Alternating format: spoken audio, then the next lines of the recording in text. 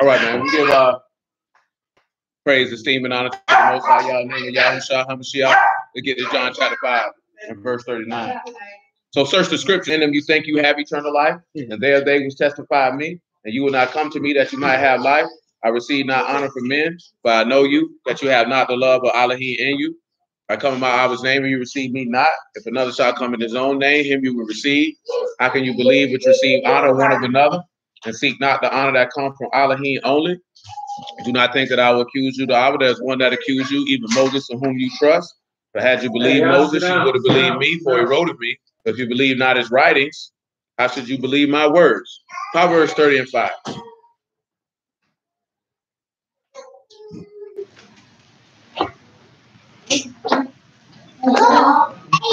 Know every word of Alahym is pure, and he is a shield unto them that put their trust in him.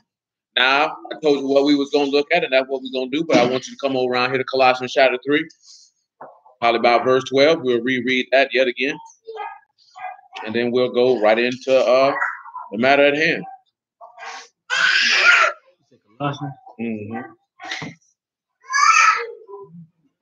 Colossians chapter 3 and verse 12.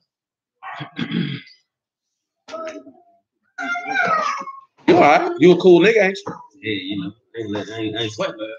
I don't know. You can only answer that question. First thing about it. All right. The elected Alahym Kadash and beloved, bowels of mercy, kindness, humbleness of mind, meekness, long suffering, forbearing one another, forgiving one another. And if any man have a quarrel against any, even as Mashiach forgave you, so also do you.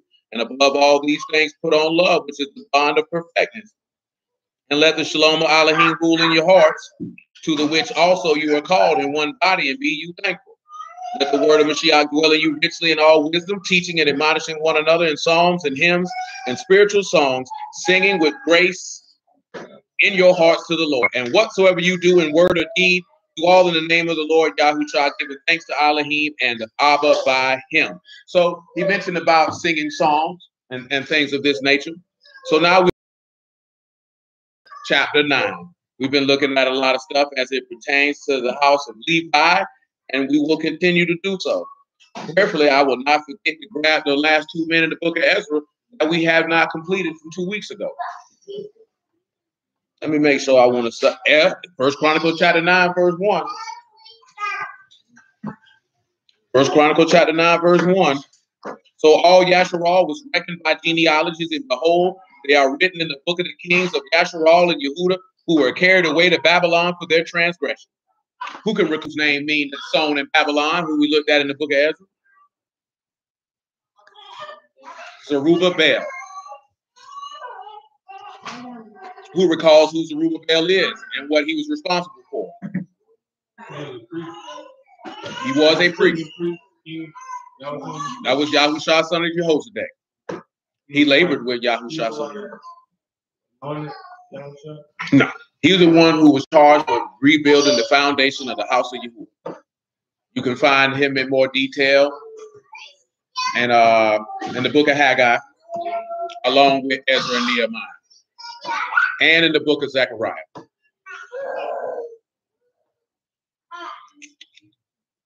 Now, verse 2, the first inhabitants that dwelled in their possessions in their cities, the Israelites, the priests, Levites, and Nethinims. Do y'all remember who the Nethinims are?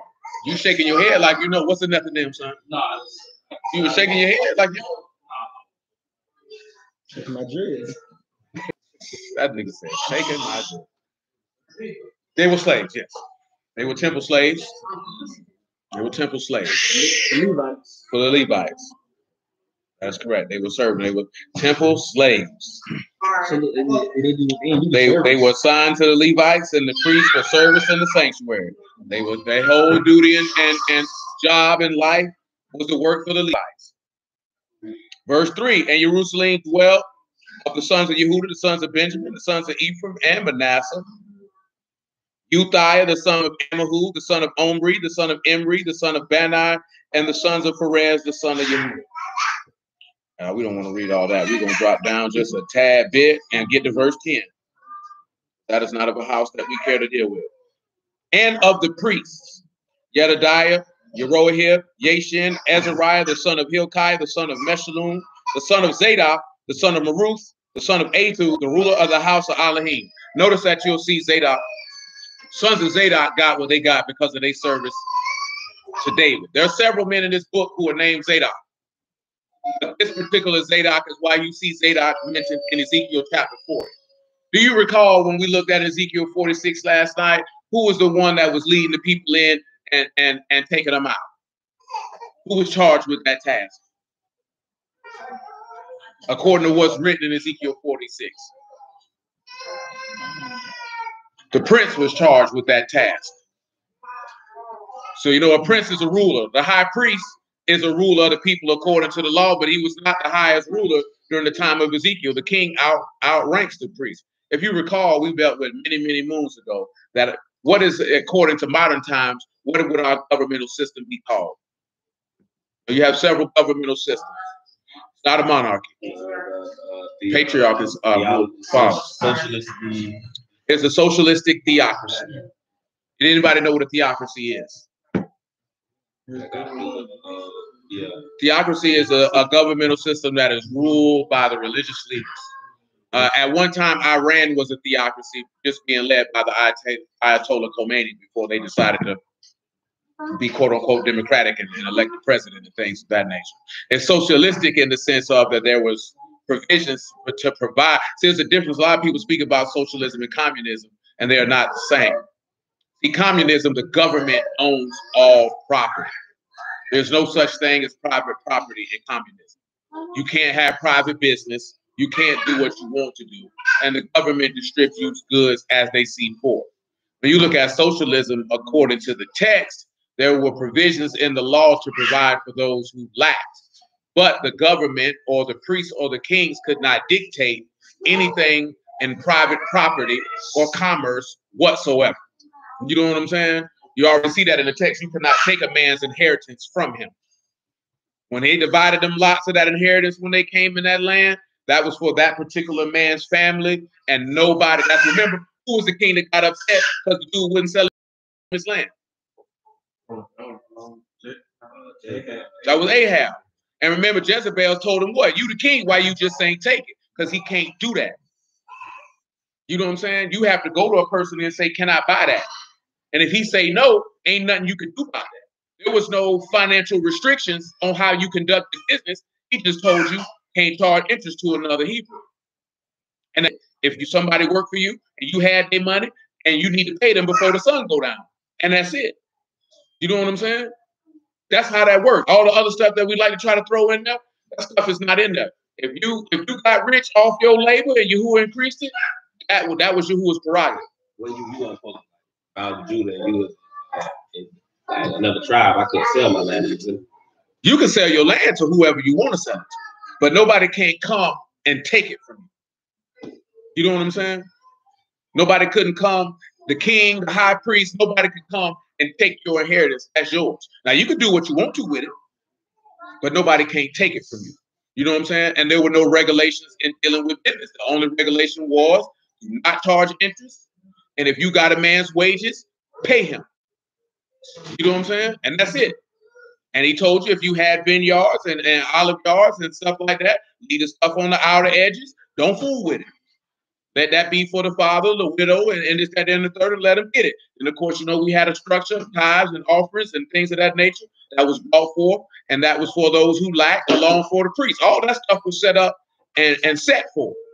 You know what I'm saying? To have that, because he already told you. What did the law tell you? Yahushua told you that the poor be with you always, because the law told you that. So when people sit back and tell you why people poor, the man already told you you're going to be poor. And it's a couple of reasons. I just told you the other day about that. What he told you about sleep. Y'all know what he told you about sleep? I just told you that the other day. Because this nigga say he sleep 14 hours a day. He said poverty or something. Yeah, he said love not sleep, lest you come to poverty. Say get your racket behind up, we'll go get you some money. Nigga can't get no money while you sleep. And their money in that time was to get up and go till that field. You know what I'm talking about? How that vineyard gonna get tilled and you in that sleep? You know what I'm saying? How them crops gonna get gathered together? You in that sleep? You gonna come back out there and the cankerworm and the locust, they're gonna be ate up the crop. Now you're crying. You would have went out there, you would have been able to get them before they got them. You know what I'm saying? Now, I'm mentioning that in the regards of it was not sanctioned for a man to be lazy. We done talked about that before, right? About being slothful, the ants, about gathering. You know what I'm saying? And then get your black behind up and go handle your business. And I just tell you that other day. That's what I did that last week. Shoot, truth be told, I told that nigga that I shoot 45 times this week alone. No cap. I ain't just busting his balls, but I'm not talking about like directly like he ain't doing it because I didn't get up and go work. I was just talking about in general. You know what I'm saying? Like, you gotta go handle your business. Now, whether you who will choose to increase what you doing, that's up to him. You know what I'm saying? We ain't got really nothing to do with that. And just because you increase don't mean you righteous. And just because you decrease don't mean you wicked. But I would travel just calling me about that people thinking because other people got the coronavirus that they were wicked because they got the coronavirus. I don't mean you wicked because you can be wicked as the day is long and never get sick a day in your life and live to be 95 and die and go to hell. Come on back over here, man. First Chronicles 9 and 10. Huh? Yeah, but they say Little Richard was dealing with some work before he passed. Oh, he had to always speak about being against being a punk, even when he was actively punking. You know what I'm saying? Because he was raised in the church. No, he's from Georgia, man. You know, small town in Georgia. You know, ain't nothing to do with a small town in Georgia. Go watch football, go to work, and go to church. But they had a little video clip of him talking about keeping the Sabbath, and you supposed to keep them laws, and ain't nothing nailed to the cross but Jesus. I don't know where y'all get that stuff from, and things of that nature. Now, whether you who accept him or not, that's between him and you. I can't say. I don't know how he lived, and I don't know where his faith is at. You know what I'm saying? But on the flip side, nigga turn around talking about Nipsey Hussle in heaven. That nigga going to hell. Yeah, you can speak surely on that. Because with somebody and you see them and they discussing the word before they pass it, you really, and listen, especially what he was discussing, you don't know what he knew or what he didn't know. You don't know if somebody spit that gospel to him, he accepted it, got baptized, and lived like that therein, because he was speaking correctly. You know what I'm saying? He wasn't talking no outrageous stuff. They were basic stuff, but he was telling the truth nonetheless. First Chronicles 9 and 10. He's saying of the priests, Yareb, Achin. I already read that. We in verse 12, I believe. It's saying Adadiah, the son of Jeroham, the son of Pashur, the son of Micaiah, and Messiah, and the son of Adiel, the son of Jezariah, the son of Meshullam, the son of Meshalith, and the sons of Immer, and their brethren, the heads of the houses of their fathers, 1,760, very able men for the work of the service of the house of Alahym. Now, I just want you to look at this right here. He said they're very able. So if you got very able, you got Kail. So these are strong men. So when you look at very able, these are strong men. So what would make these men strong? Well, let's turn around and look at something in Luke chapter 24, 23. Pardon me. Actually, Luke 22. 22 and 27, if you would. Bird, don't come in here playing. You got to pee? Use the back.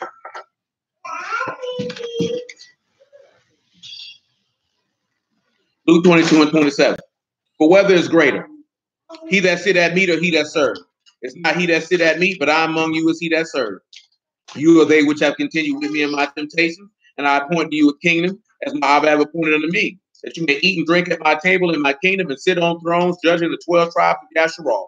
And the Lord said, Simon, Simon, behold, how Shaitan have desired to have you, that he may sift you as wheat. But I pray for you that your faith fail not, and when you are converted, strengthen your brethren. Now, he said that these were strong men. He just told them to strengthen, told Peter when he get converted to strengthen his brethren. So what is that strength? Y'all should know the answer to that question. Please don't make me have to go read it. The strength of you is I was going to read it anyway, but I appreciate that. Isaiah chapter 26. You should have already known that. I don't even know what you're doing. Yeah, honestly. That's it. You know, that's one of the verses. That and Job. I don't need no excuse.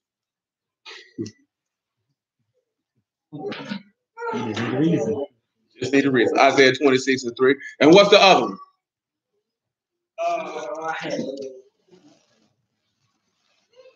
Shalom, man. Strength. Yep. The two places in the text that speak about strength. The strength of Yahuwah, if you would. The other one is joy. That is correct. In the book of Nehemiah, chapter 4, verse 10, the joy of Yahuwah is your strength. And that's what we're going to be discussing because we're dealing with these saints. Isaiah chapter 26, verse 3. You can read verse 1. And that day shall this song be sung in the land of Yehuda. I noticed what he said to be sung, this song. So y'all remember the word for song? Not in this instance. Raj, right? This one here is you're paired to the worship of the highest. This is a song or a song of the Levites. So we've talked about songs before. What's the song that most of y'all know?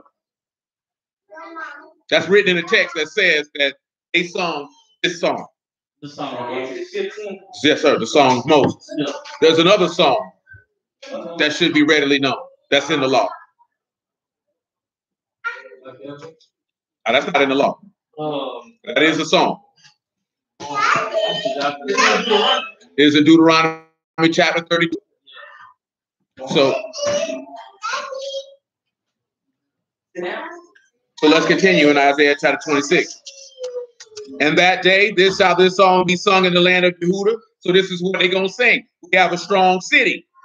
Salvation will Alahym appoint for walls and bulwarks. So pause.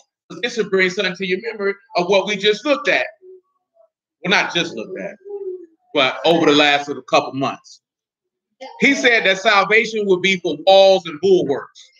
So what does he mean by that? According to something that we have read in the book of Ezekiel, specifically Ezekiel chapter 38. I gave you the chapter. That gave you a chance to cheat on your test. Ezekiel 38.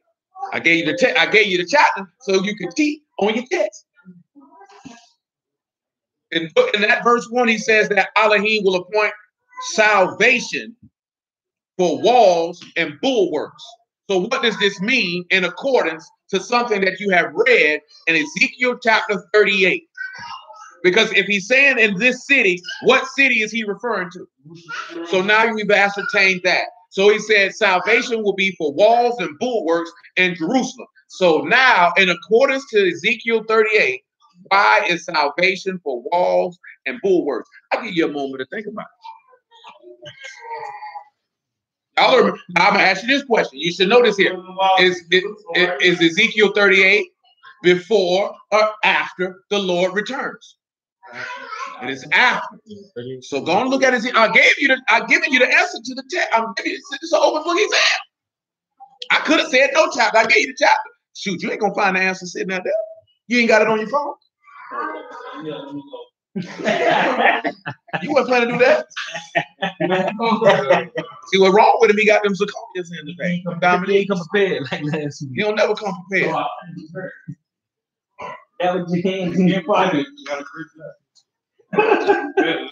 He prepared today.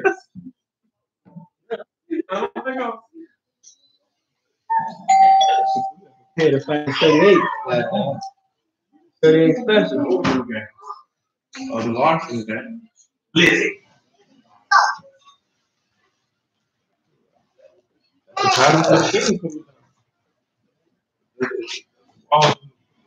What did he tell you about Ezekiel 38 that you would be in there doing? He said, do we have to go read it? No, I'm looking at it real quick. Yeah, we got to go read it. Ezekiel 38. Unwalled villages.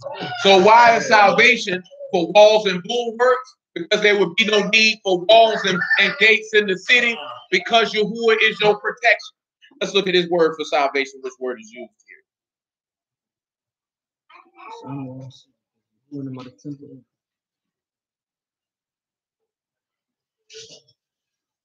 So, of course, you know what salvation is. You got your Yahusha there. So he's telling you that this city, that Yahusha is the walls and bulwarks of this city. Shalom, Shalom.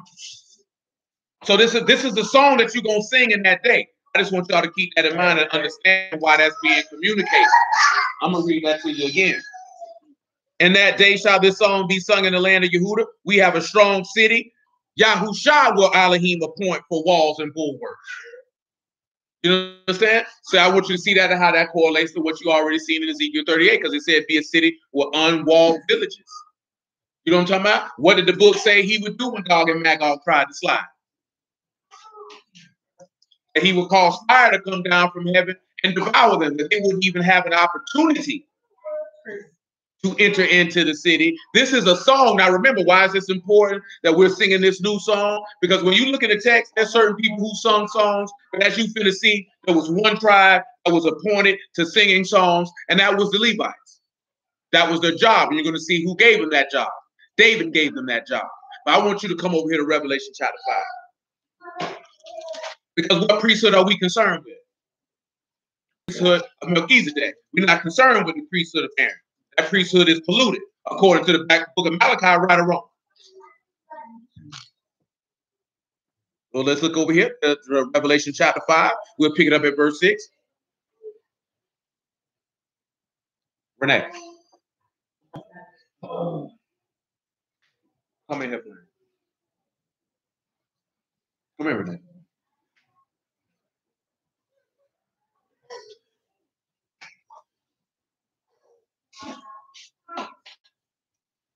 Don't play. Revelation 5 and 6. And I beheld, and lo, and had been slain, having 7 horns and 7 eyes, which are the 7 ruachs of Alahym sent forth into all the earth. And he came and took the book out of the right hand of him that sat upon the throne. And when he had taken the book, the 4 beasts and the 24 elders fell down before the Lamb, having every one of them harps, golden vials full of odors, which are the prayers of the saints. And they sung a new song, saying, you are worthy to take the book and to open the seals thereof, for you were slain and redeemed us to Alahym by your blood, out of every kindred, tongue, people, and nation, and have made us under our Alahym kings and priests, and we shall reign in the earth. So if he done made you a priest, then you would be a priest after the order of Melchizedek. So therefore, it would be permissible for you to be able to sing songs. Because he said you're a Kadash priesthood offering spiritual sacrifices acceptable to Alahym by Yahushua HaMashiach. See, you couldn't do that before. Because remember, you couldn't go into the matter of fact, come on over here to Hebrews chapter 9. It might be Hebrews 10, I desire. I think we read it the other day. Let me make sure. Hebrews 9 might not be what I desire. It is not. It is Hebrews chapter 10 that I desire. I desire verse 19. Hebrews 10 and 19.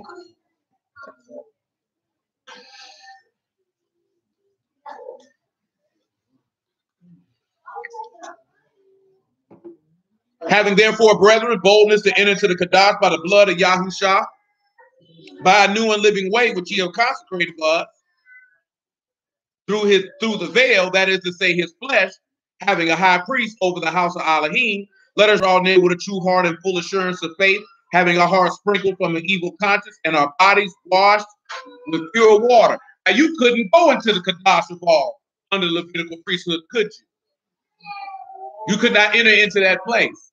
But based off of this man's sacrifice, you can go right in. Go on to Hebrews chapter 4. It ain't going to hurt nobody. 4 and 12, if you would.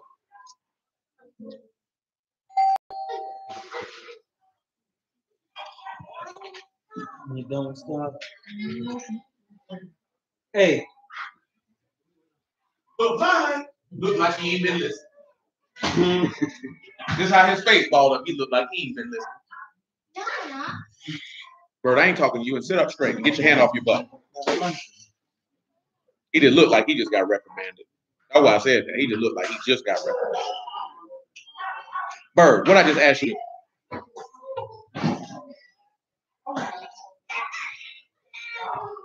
What's up?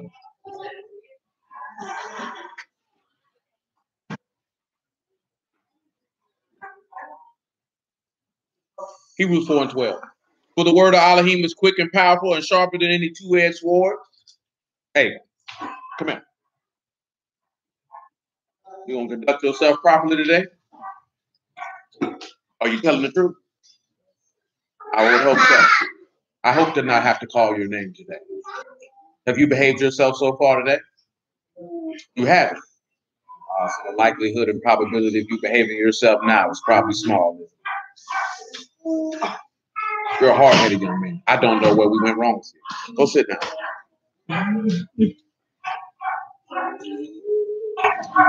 For real, y'all know that boy don't listen. It's a formal introduction. I don't be wanting to get crashed. That boy doesn't listen. Everybody in here know it too. That nigga tell you a lie dead to your face.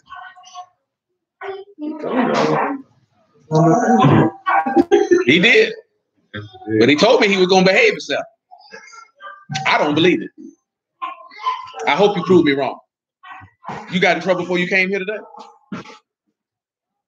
You did. I could tell the look on your face. You had the screw face when you walked up. I definitely wasn't being funny. Y'all didn't see his face. He looked like Lee had just caught him with that karate chop. You gotta do better, son. You better than that. You hear me?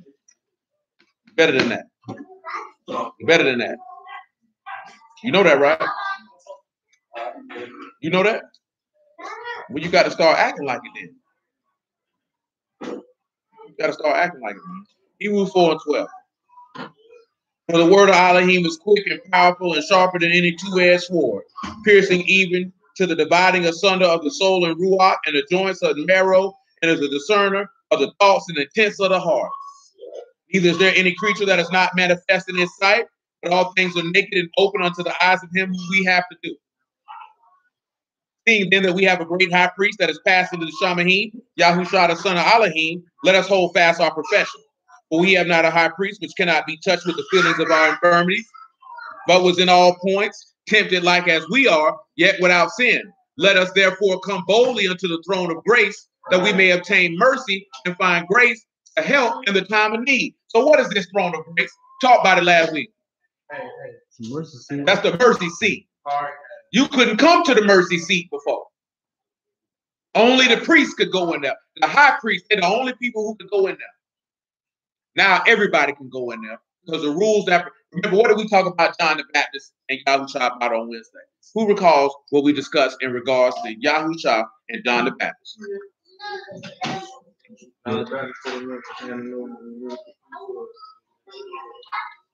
He was doing the transfer. What did he say about Yahushua? He said, he that comes after me is preferred before me. Whose shoes I can't unlatch, but he also said he better than me and he before me. Well, we already know from the law, the priesthood of Melchizedek is before the Levitical priesthood. We can read that in Hebrews 7, why he said Levi was still in the loins of Abraham when Abraham met Melchizedek. Now remember, John the Baptist's daddy was of who? He was the son of Aaron. You know what I'm saying? High priest. This man, that means that there could have been a point in time that if you were permitted, John the Baptist could have been a high priest. Because that's where he come from. So our people don't understand, well, why they cousin him. Now you see why that has to go about. I got to give you this. Switch it over. That's why he told you. He going to increase. I got to decrease. Ain't no need to talk about no Levitical priesthood. Talk about it for what? When we talk about Levitical priesthood, you'll know your mind should go straight to what? Aaron. It's not necessarily about the Levites. Levitical priesthood is about Aaron. And the high priesthood that's after carnal commandment that pertains to that. You know what I'm saying? We don't care about that anymore. Because what did Aaron do that everybody in this room gonna do one day? That's die. These people don't like to have that conversation, but yeah, you're gonna die one day. You know what I'm saying? And you don't have to deal with it. The issue is not if you die, the issue is if you still alive when you die, if you understand what I'm saying. Because if you're still alive when you die, you're going to hell. You know what I'm talking about? If you're still alive when you die, that means you didn't mortify your members and mortify yourself to the world, which means you didn't live for him who died and rose from the dead for you. So you were living for yourself and not for Alahym, and you're going to hell. You know what I'm saying? When you die, you're supposed to already been dead when you die. If you're alive when you die, you're going to hell. You know what I'm saying? Because you were living for yourself. No, you're supposed to die to sin to live to Alahym.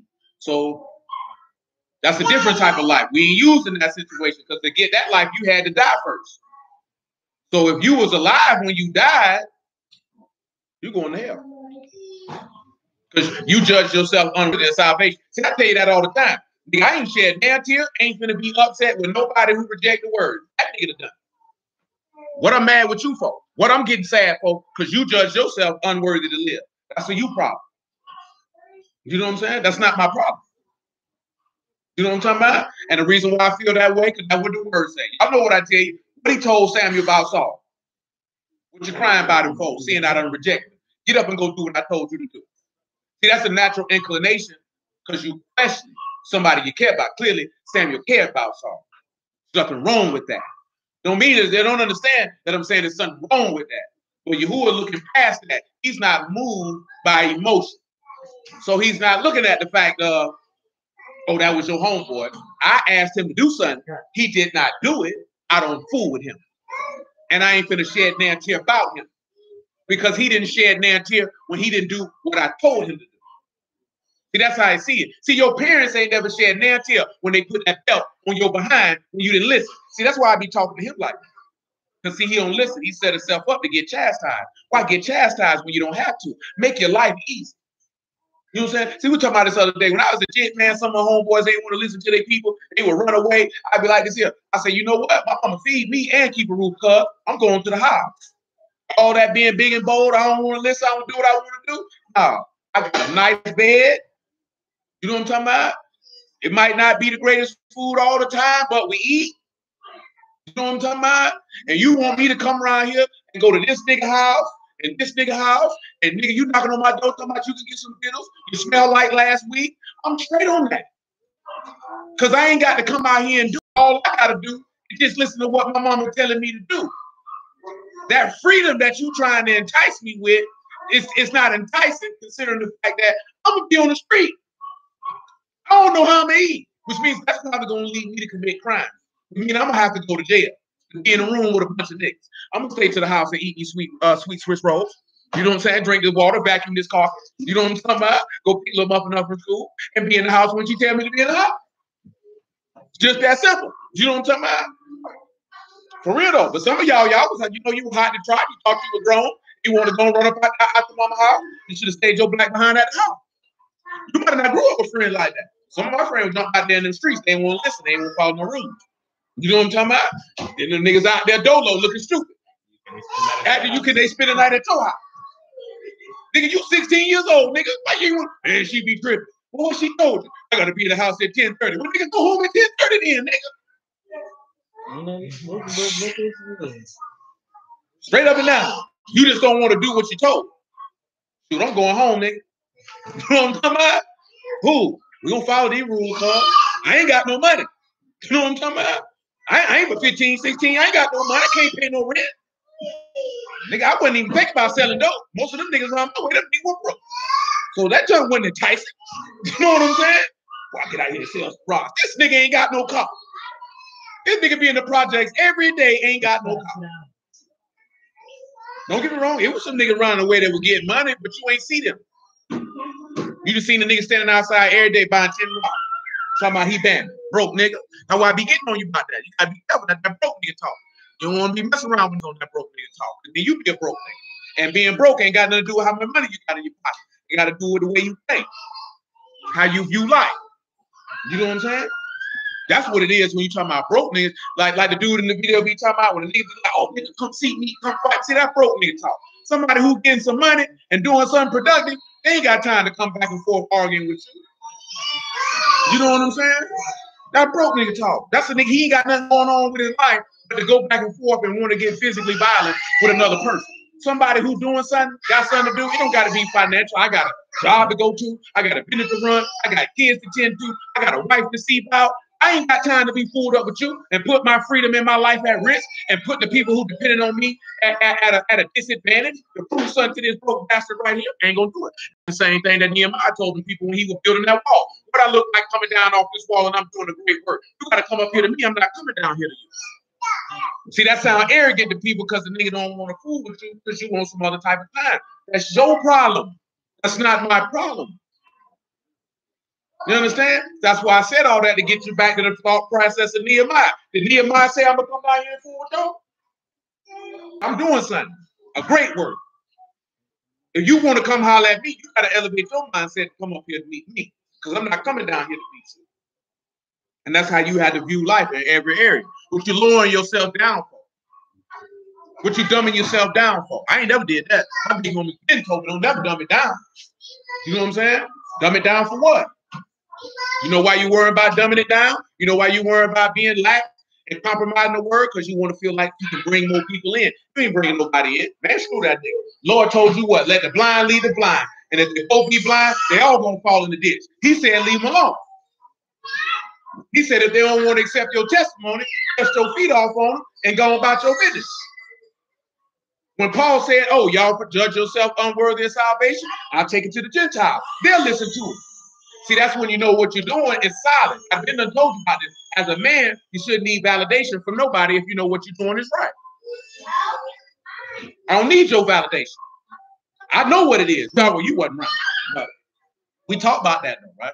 When did you ever see Yahuwah or any prophet or Yahushua walking around seeking to get validation from other people? When you ever seen them do that? He said, I know my work good. Use a serpent. Well, let me be one then. But if I'm a serpent and I did this, then what your children do if I? Let that be the judge. Nigga, and even if I did it. You know what I'm saying? And you have to see that. That's when you know that what you're doing is correct. You don't have to do that. We good Hebrew chapter 4. Come on back to see, that's why people get kicked out. The kingdom don't get left out that kingdom. They don't want to listen. So you got to understand something. Yahuwah is the father of the house. Then we read this. Guess what? If you're going to dwell in the house of Yahuwah, there's rules in that house. So you're not going to come in that man's house and do what you want to do. See, put this example. This is not best for you. Let me use that example. When she seen that baby powder, she like, oh, Lord, what is that? See, that's how Yahuwah look at it when you come up to the threshold of his door.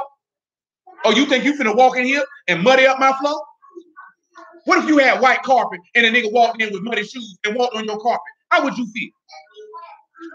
Now imagine how Yahushua feel if you think you finna come up here with all manner of fornication, idolatry, malice, spitefulness, backbiting, violence, maliciousness, rebellion, unbelief, and you think you finna walk in his house and sit in here and lay down and go to sleep.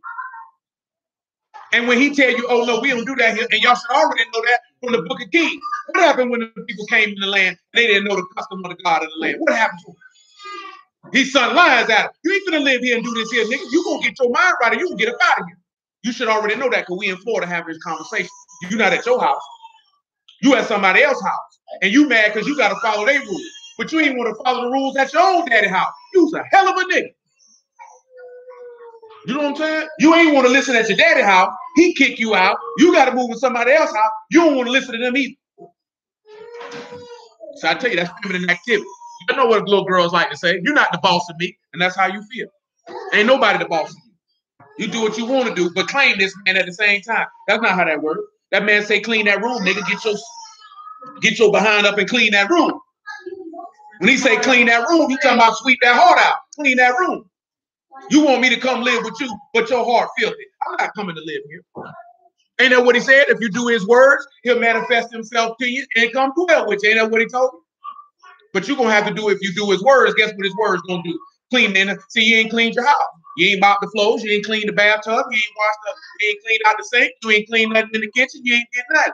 You got 10 years worth of grease in the stove. You know, you see that stuff in there. You see the people's stoves. Like this here, grown women in here. Why your stove look like this? You know what I'm talking about? Why your house look like this? What's wrong with you, ho? That's how he look at you. What's wrong with you? Nobody like this here. You ain't got up and did nothing. You ain't flipped no sofa cushion. You ain't vacuumed the carpet. You ain't did nothing.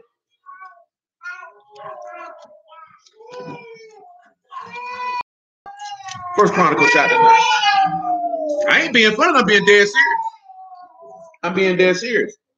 You're going to dwell in that man's house. You got to do it right. You got to keep it tight. You don't want to do it, he'll get you out of there. Chapter 9. Make sure I'm right where I need to be. Because we got a lot of men that go through Paul, so. What did I stop at? 13. Verse 13.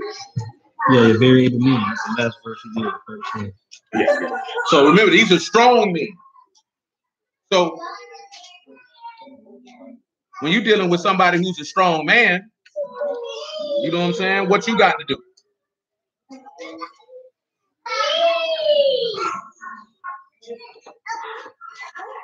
If you're dealing with a strong man, what you got to do? As far as dealing with the word. I mean, that's a man of faith. I didn't even read all of Isaiah 26. Hold on. Definitely did. Isaiah 26 and 3. He said, you will keep him in perfect shalom whose mind is stayed on you because he trusts in you. Trust you in Yahuwah for forever, for in Yahuwah is everlasting strength. So these are strong men because they believe in Yahuwah. See, you're not a strong man if you don't believe in Yahuwah. You might think you are, but you're really not. You know what I'm saying? That's why he say when you convert it, strengthen your brother. Do you make him strong? It's by the words of faith. But see, this is the thing, right? What did we talk about the other day, a couple weeks ago? You know, exercise yourself in idleness because idly exercise profiteth little. So the exercise means that's to put into action. So you just can't have the faith but don't put it into action. And putting the action in the faith ain't just I keep the Sabbath and I don't eat no pork chop. You know what I'm saying? That's a simplistic way of thinking. That's a way to get out of there. And you know that you've been bench pressing 95 pounds for 6 months and you're scared behind, don't want to put more weight on the bar. You know what I'm talking about? Put some weight on the bar, nigga, and lift heavy. That's your problem. See, that's what you like to do, ain't you? You like to go in there and play with the weight. You like to go in there and play.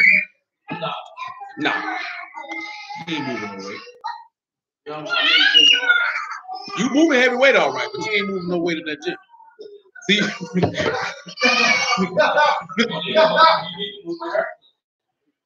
Get out your mouth. You know after a while, right? If you're gonna use the same comedic line, it has to be a little better than what you come with. I mean, I'm just saying, you talking about a haircut, but right now you have window glass in your ear, and you're trying to tell us that's a precious stone. But all you did was go to somebody's house and get their coffee table and cut it up and put it in your ear.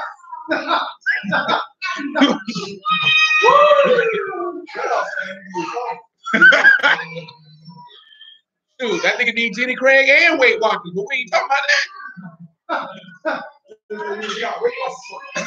Weight Watchers point. Let me leave this nigga alone. Because I'm hot and I'm sweating. That nigga was sweating when he woke up this morning. You know what I'm saying? That nigga woke up, saw the sheets was brown. He thought he was dirty. It was really gravy.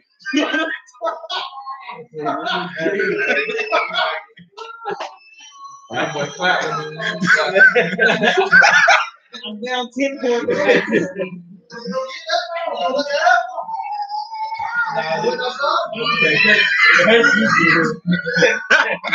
I'm gonna leave him alone. He be wanting to rape, but he ain't got no material. You need to get a haircut. Come on, man. You gotta come better than that. I tell him that every time too, though. You ain't no professional. Them niggas ain't rank where you from. You told me for years them niggas rank where you from. Them niggas don't rank. Because you would be better than that. You would be nicer than that. Maybe you used to cracking them corny jokes with Delars and Tommy. That wasn't that dope either. We still love you. You know I'm gonna get you. I said yesterday I was gonna do it. You know you my nigga though. He gonna be thinking on good. 45 minutes. When that nigga roll that out, that's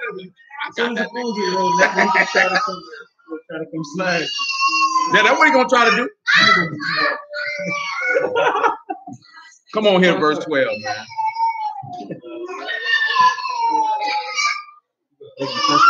First Chronicle, chapter 9, verse 12. And Adadiah, the son of Jeroham, the son of, we were in verse 14, and of the Levites, Shemaiah, the son of Hashub, the son of Rezekam, the son of Heshababa, the son of Moriah, and Bakabakar, and Haresh, and Galal, and Mattaniah, the son of Micaiah, the son of Zechariah, the son of Asaph. Are y'all familiar with Asaph? You see his name in all the songs all the time. Now his name means gatherer. You remember that man that we read in the beginning of Proverbs 30:1, name means gatherer. These are the sons of Asaph, or the chief singers, as you're about to see. Obadiah, the son of Shemaiah, the son of Galal, the son of Jeduthun, and Bechariah, the son of Asa, the son of Elkanah, that dwelt in the village of the Nephites. And the porters. Do y'all know what a porter is? The gatekeepers. They keep the doors.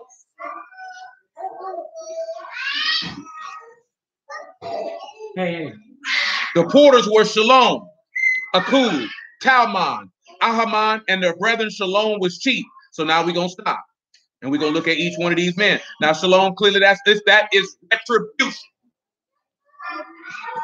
Retribution. You got Shan, Lamar, U, and me. But this man's name means retribution. So retribution is at the gate. Oh, I'm ahead of myself. Give me a second. You got Akub. This is insidious. Y'all know what insidious means? You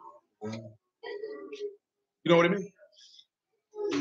No, I'm not being funny. I'm asking seriously. That's not a commonly used word. Insidious. Yeah, insidious uses something that's evil, something that's a little sly. Yeah. No, I wasn't busting your balls on that one. That's not a word you hear in the regular course of conversation. You have Talmud, which is oppressor. You have Achaman, which is my brother is a gift. And of course, Shalom was chief. So retribution was the head. Now, what do you think you get from that when you look at retribution, oppressor, and insidious, and my brother is a gift? And these are the keepers of the gate.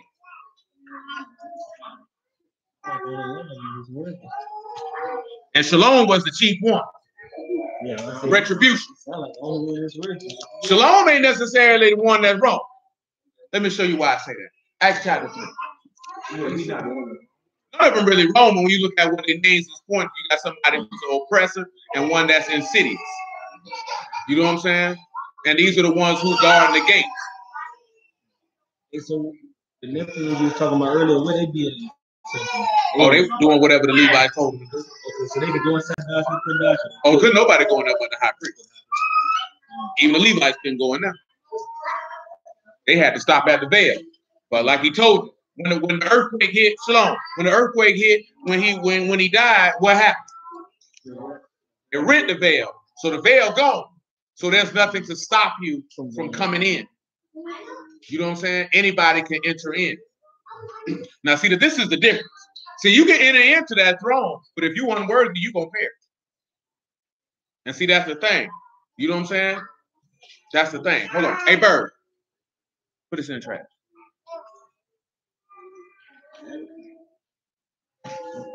Thank you, sir. Acts chapter 3. I'm in chapter 4. That ain't going to help nobody. 3:18.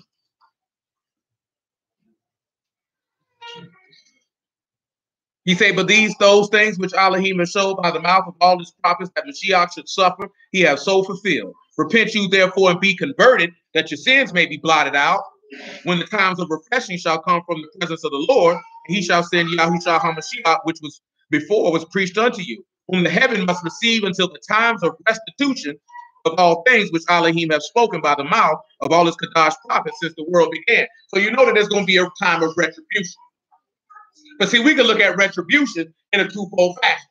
I want you to come to Revelation 18, because you can look at the retribution and the fact that he's going to repay people back who sinners. But then he also said that he would repay back his righteous people. Matter of fact, not Revelation 18, Revelation 11. 11 and 15.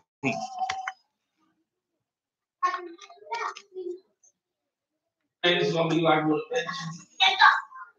what? The righteous is going to be a mansion. He didn't say that was your payment. He just said, in my Father's house there's many mansions. I go to prepare a place for you. If it wasn't so, I wouldn't have told you. Your retribution is everlasting life, not a mansion. Mm-hmm. That's what he paying you. But I thought it was a mansion. No. You thinking a mansion in the fashion of what you thinking in common times. He's just telling them that there's a house prepared for you. That's what he was trying to convey.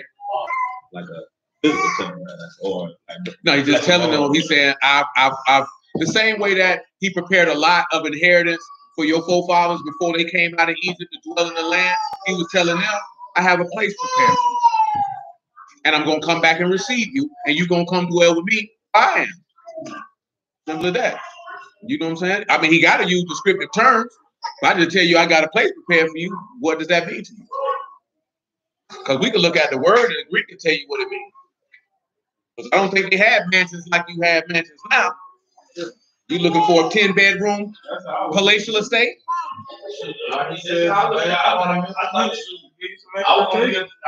Something that you don't get. What would you need a 10-bedroom house? I'm not being funny. Like, what would you need a 10-bedroom house? To chill to do what? You flesh and you're not flesh and bone. You can't pee. You can't do. You ain't got no need for sleep. You ain't even got no need for food. What you need a house for? His mind is set, man. I didn't say. Yeah, work 13 goals.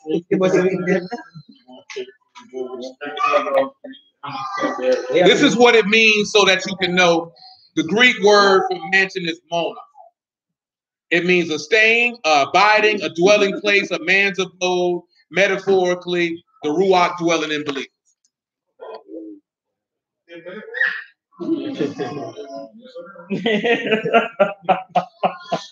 Everybody want to promote.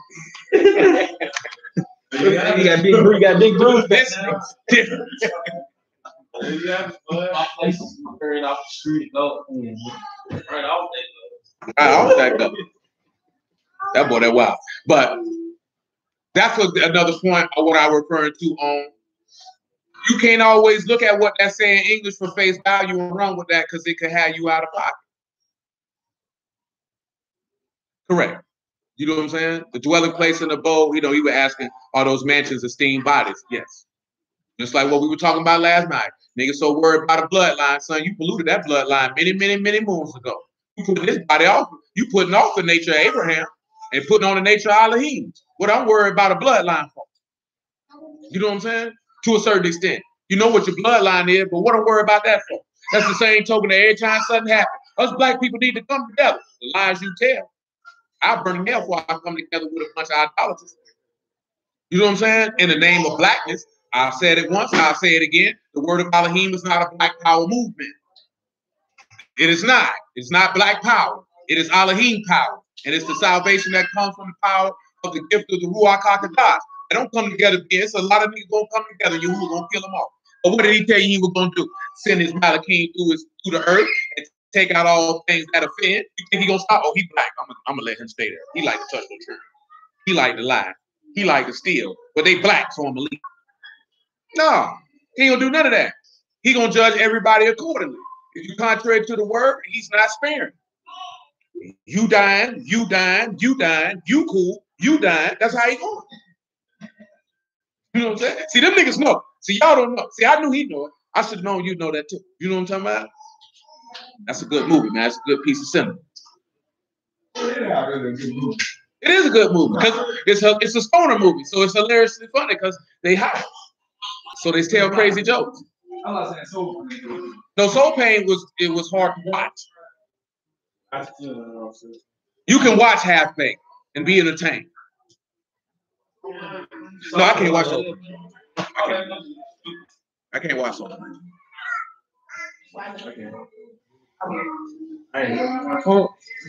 What, Soul Pain? Oh, praise the Lord.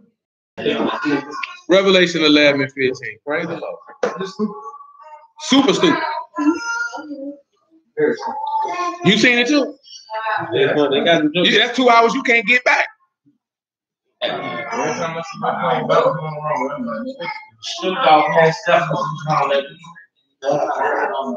means a high that weed, and he died. He definitely on the Revelation 11:15. And the seventh angel sounded, and there were great voices in heaven saying, the kingdoms of this world are become the kingdoms of Yahuwah and of his Mashiach. He shall reign forever and ever. And the 24 elders were sat before Alahym on their seats, fell upon their faces and worshiped Alahym, saying, we give thanks, O Yahuwah Alahym Almighty, which are and was and are to come, because you've taken to you great power and has reigned. And the nations were angry. Your wrath is come, and the time of the dead that they should be judged, and that you should give reward unto your servants, the prophets, and to the saints, and to them that fear your name, small and great, and should destroy them, which destroy the earth. So he's going to give you a reward. What he told you in Luke.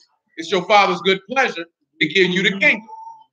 Come on back over here to Chronicles.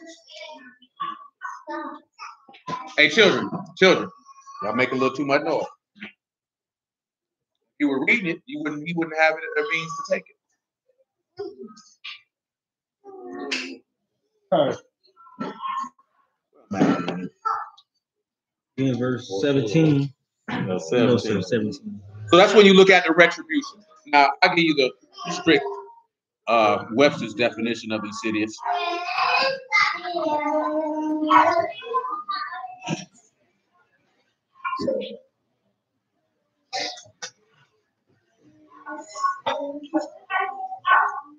It is something that is done in a gradual and subtle way with harmful effects. So it means to beguile, to be deceived. So you have that. So you got one person who's guarding the gate. So you got somebody who's guarding the gate whose name means beguile. So we're going to look at it in this fashion. I need you to come to Psalms 101, and then I need you to come to Revelation 21. Just on the backup. I know it's going to be redundant with Psalms 101 and Revelation 21, but forgive me for that. We need to prove it.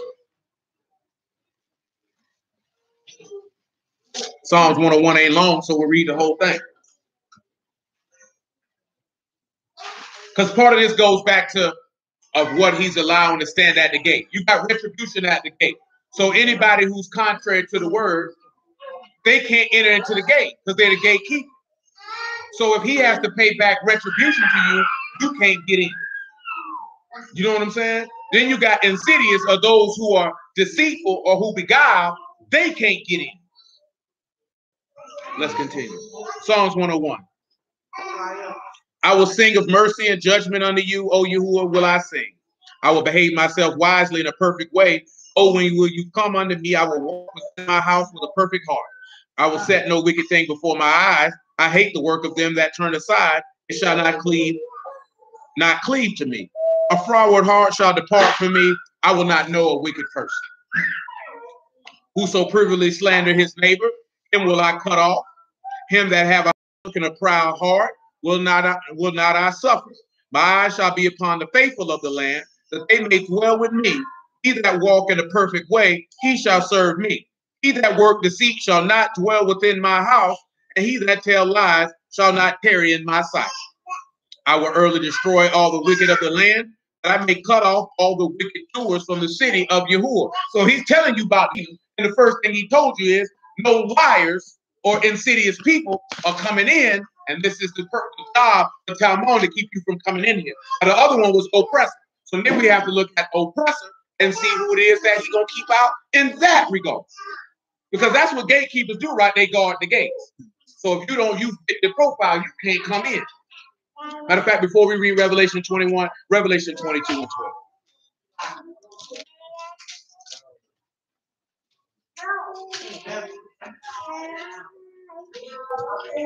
You can make it 22 and you can make it 22 and 6. One of the biggest things that people sit back and look at, right? Remember Yahushua told you to watch. Because he also told you to guard your heart. Or you need to guard the gates of your heart. Meaning guard your heart, guard your eyes, guard your ears, guard your spirit.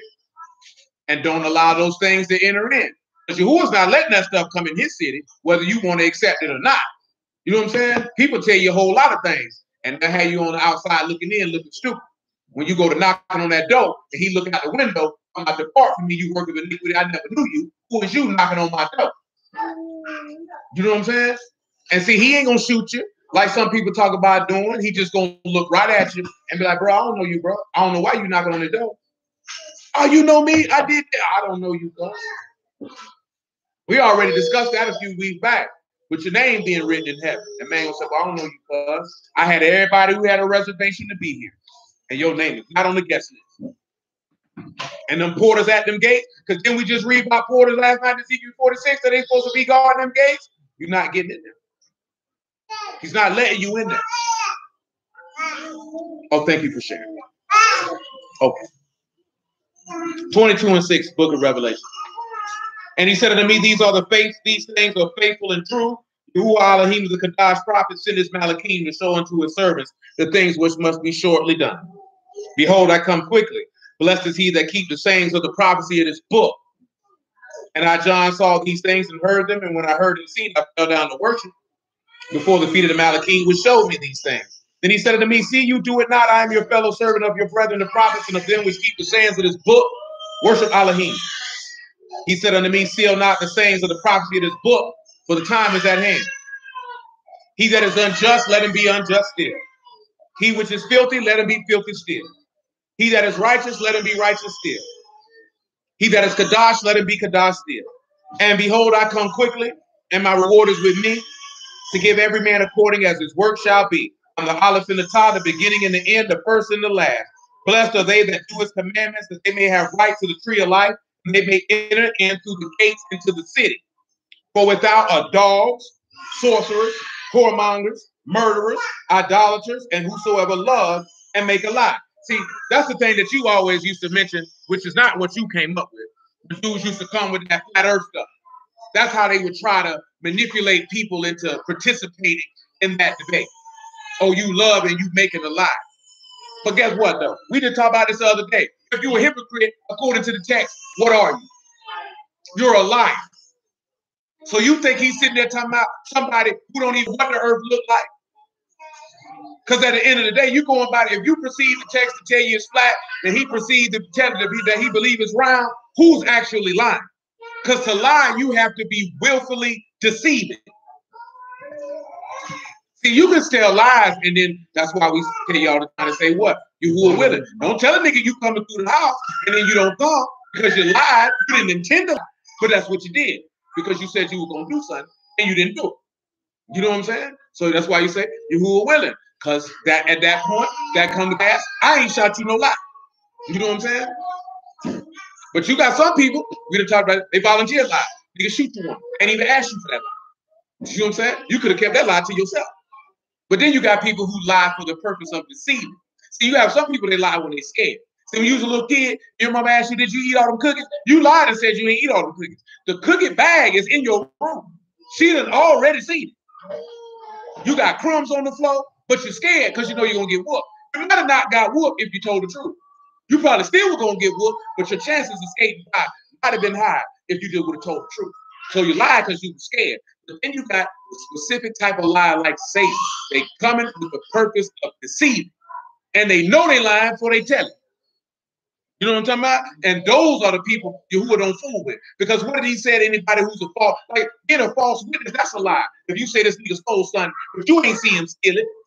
That's what, remember I was telling you about that? Like, I ain't saying you lying, but if I jump on there and say IUIC do this and do that, I'm bearing false witness. I did not see that. You know what I'm saying? That's what I mean when I be telling you that. I'm not saying you're lying, but I don't have another witness, so I can't say that it's fact. All I can say is alleged. You know what I'm talking about? Even with stuff that, like what I was telling you the other day. Just because somebody tell you that somebody did something, if you don't know that they did it, or there's not 2 or 3 witnesses to bear witness that they did it, then you have to say allegedly. That way you're not lying on nobody. You're not bearing false witness. What did the law tell you not to do? To not be quick to run to a multitude with evil, telling lies. See, that's what they did to Mashiach. They were quick to run. Ain't nobody know nothing about that. That nigga did it. He did it. He did it. He did it. See, that's how you keep yourself clean. See, you got people, they love to lie. Some people's whole life is a lie. You know what I'm saying? Whole life. I'm trying to think of somebody famous whose whole life is a lie. To all of them. But somebody most specific. I can't recall. But his life wasn't no lie though. Because niggas knew that he was fraudulent. 6ix9ine. Niggas knew 6ix9ine wasn't no gangster. It was entertainment. T.I. life was a lot. In what regard? In what regard? Because T.I. was a felon. They got caught rocket launches. And he only did 1 year in jail. That don't mean his life is a lie. That means he's plugged. You don't know that he snitched. Again, you don't know that. Because if you get locked up, been locked up, bro. If you tell them you gonna be in somebody's paperwork, you're gonna be in some. I'm talking about county. Well, sit there and think about how he get 1 year. Think about it. Sit back and okay. So sit back and think about it, bro. Think about it. Use your mind for a second. This nigga's a celebrity. So that means that somebody owns his black behind. And if I don't want your black behind locked up for the narrative that I'm trying to push, then I can get you out of that. But you may have to do some strange things.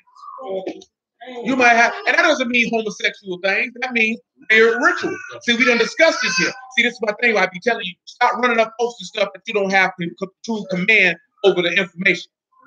Because you know this nigga's a deity, a worshiper of the deity of Baal. This is known. This is apparent. This is seen. So don't you think if I worship Baal and certain people worship Baal, and I know other people who worship Baal, that they can't make a phone call and say, look out for my nigga? What I just told you yesterday. It ain't what you know, it's who you know. If you know certain people, it can get you out of certain things. See, you don't know nobody. So ain't nobody gonna come get you if you get caught with a rocket launcher. But if you know some people, nigga can get your time cut down. You know what I'm saying? Because at the end of the day, bro, except with the feds, you can't buy a Fed case. You know what I'm saying? That's what I'm saying. But okay, real easy. See, clearly, you're not a criminal. When I say you're not a criminal, meaning that you didn't really go to court. So what you don't understand about going to court is just because you get charged with an offense does not mean that that offense is what you're going to be convicted of. So that means they could give you a lesser offense to have a downward departure in your time. See, I went to trial and I got charged with sale of cocaine 1,000 feet of school and possession with intent to sell cocaine 1,000 feet of school. I went to trial. I lost. The jury didn't come back with a conviction for possession with intent to sell 1,000 feet of a school because they had an option to convict me of a lesser charge, and it was just regular possession of cocaine. See, that's how that works, but the average person does not know that.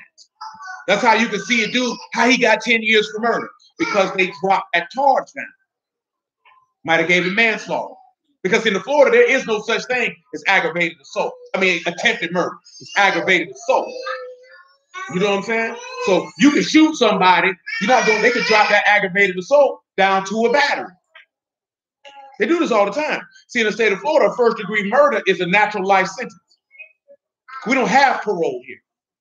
So when you get an elbow, you go for life. So they give you second-degree murder, which means that can go from 0 to life. And I can give you 10 years. You know what I'm saying?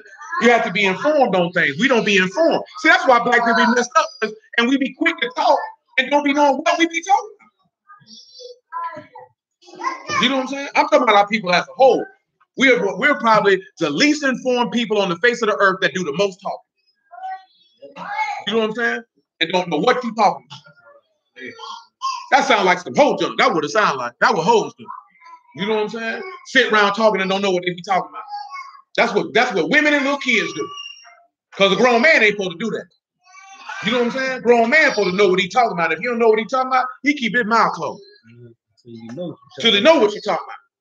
You know what I'm saying? The only reason I say that because not all women, but if you go in the hood, you're going to have about 10, 15 hoes sit in the house, tapping their gums, and don't know what they talking about.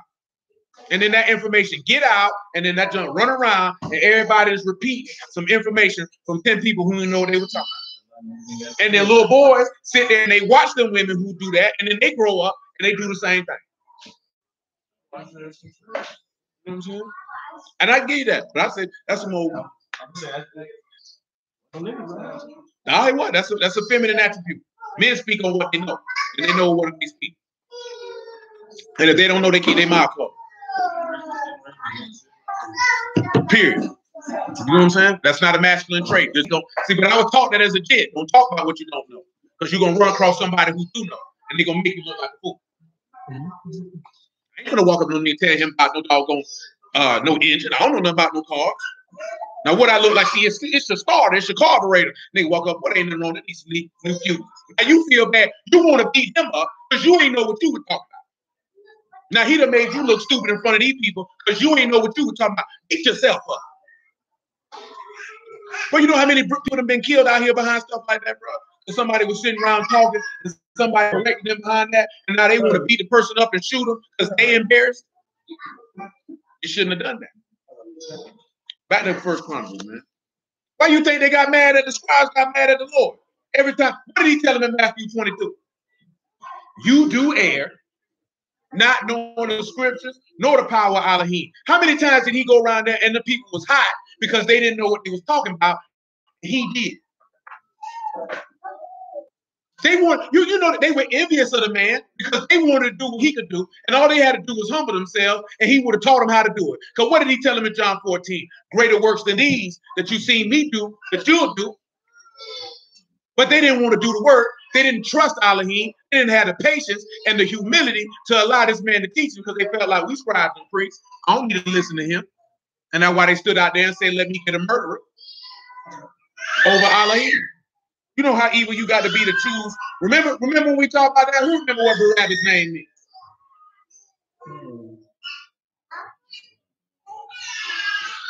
You remember what Barabbas' name is? You remember this? Son of my father. And what was Barabbas? What was his offenses? He was a murderer, he was a rebel, and he was a thief. And what did Yahushua tell you that Satan was? A liar and a thief.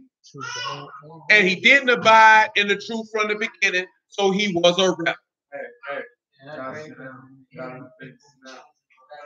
Choosing Barabbas again, they're going to choose the beast, who's the son of his father, because the serpent gave him his power, and he's a thief, he's a murderer, and he's a rebel.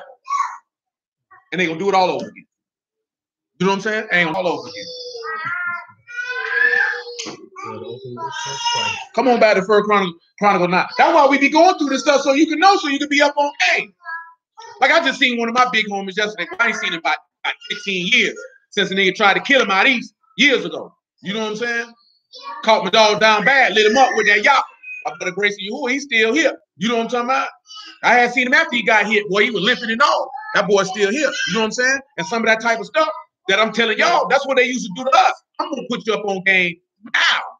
I'm not gonna put you up on game when you go through the situation. I'm gonna try to give you the game before you even face it. So when you face it, you already know what to do. So if you do it, if you do opposite of what I told you to do, like I was telling you before, I'm not gonna feel sorry for you. Now I'm gonna correct you. You know what I'm saying? But I'm not gonna feel sorry for you because I already gave you the game. You stubborn. What did Yahushua tell you? I told you before. He done gave you the game. So what? Don't get upset if he look at you and be like, I don't care. I took my time to show you and to tell you so you wouldn't have to go through that. Why you stupid? See, again, like I told you, most people have not been disciplined and corrected by a man. So when you get that discipline from a man, that junk offends you because your mama coddle you and she pat you on your head and she tell you it's all right. A man gonna look you in your face and say you a stupid nigga. Now I love you, come give me a hug, son, but you a dummy. Go sit in your room and think about how stupid you are. You know what I'm saying? And guess what he gonna do after that? He gonna sit down and show you why you was stupid. See, he gonna be harsh with you, and then he gonna sit down and show you why you shouldn't do that again. But all you gonna get caught up on is your emotions that he told you were stupid. But you was stupid because you had the truth and you chose to believe a lie. So what does that make you? That makes you stupid. No, that makes you stupid. Reprobate is when you do not retain Alahym in your knowledge. When you stupid, you know what's right, but you believe lies. See, when you dumb, you don't know nothing. When they say dumb dogs can't bark, you don't know nothing. Meaning you can't talk. When you talking, you know what you're talking about. But when you stupid, you were told, but I want to go over here and do this. That makes you stupid. See, your mama not going to tell you you're stupid because you her baby. Your daddy going to look at you. dumb nigga. Go in your room and think about how dumb that was. You know what I'm saying? And when you're not accustomed to that, you're going to be offended. You know what I'm saying? I told you I was disciplined by a man for the first 10 years of my life. So to be disciplined by a man does not offend me. To be rebuked, I grew up with niggas who was older than me that would tell me about myself. So that's not going to offend me. But if you've never been disciplined or rebuked by a man, 99.9% of the time so you have subconsciously, you don't have that level of respect for masculine authority when it comes, regardless of who it is. You know what I'm saying? It don't gotta be no your brother, your daddy, police, or whatever. I see a black man anywhere that's older than me, he automatically get respect because he's a man. I have respect for him as a man. If you weren't raised to have respect for black men, you're not gonna have it when they come through. Because men are not gentle with you when you out of pocket. Yeah, they'll give you a hug later, but I'm gonna crash your head right now. What you seen the Lord do when he resurrected from the dead and his apostles was unbelievers? Did he say, oh, why y'all like this? Did he not go off on them? He went off on them. But then what did he do after he went off on them? He blessed them boys. He liked this here. He still showed the compassion and the gentleness. I got to be sharp with you off the top because you a man and you're supposed to be better than that. I say we're not accustomed to that. How many of y'all had a man regularly get on your behind from your childhood on up? So you're not accustomed to that. My granddad ain't played. No, you understand? None.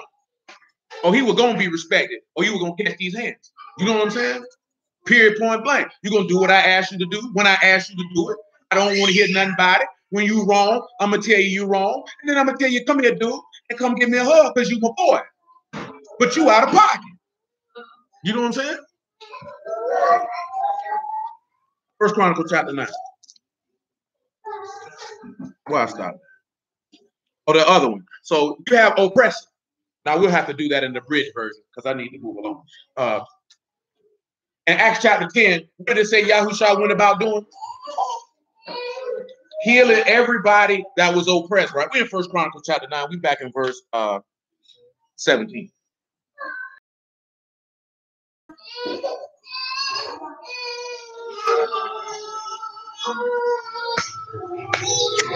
Joy. Come on in and drink. Thank you. He told you that he went about healing everyone who was oppressed of the devil, right? What does the book tell you in Ecclesiastes that oppression surely does? How many times you seen Yahushua walking around being upset because those people being oppressed of the devil? So now what did he also tell you in Ezekiel 22 that the priests were out here doing? They were oppressing the people. Didn't Yahushua tell him that to tell you that they were oppressing the people as well? That they were putting heavy burdens on them that they wouldn't live? You know what I'm saying? And things of this nature. So people who like to oppress, he's standing at the gate, not to let you in. But then you got the last one that's guarding the gate, right? That's Akamon. Do you remember that is? My brother is a gift. Now, who is your brother? Your brother would be Yahushua. What is the gift? The gift is his blood. His blood turns to the Ruach if you believe and obey him. And those who my brother is a gift, they are able to enter into that gate. Remember, these are gatekeepers. The only people who get in is the ones who got that gift. Because he told you in Romans chapter 8, if you don't have the Ruach of Mashiach, then you are what? None of his. You don't belong to him. You're not of that family lineage. You understand? Let's continue. We in verse 18. He said, who thereto waited in the king's gate eastward? They were the porters in the companies of the sons of Levi.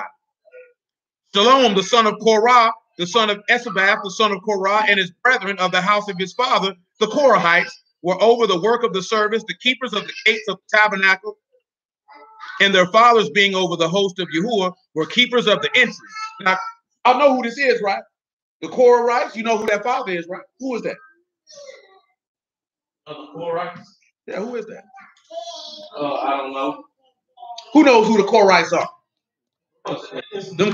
No, that's Korah's son. You know who Korah is? No.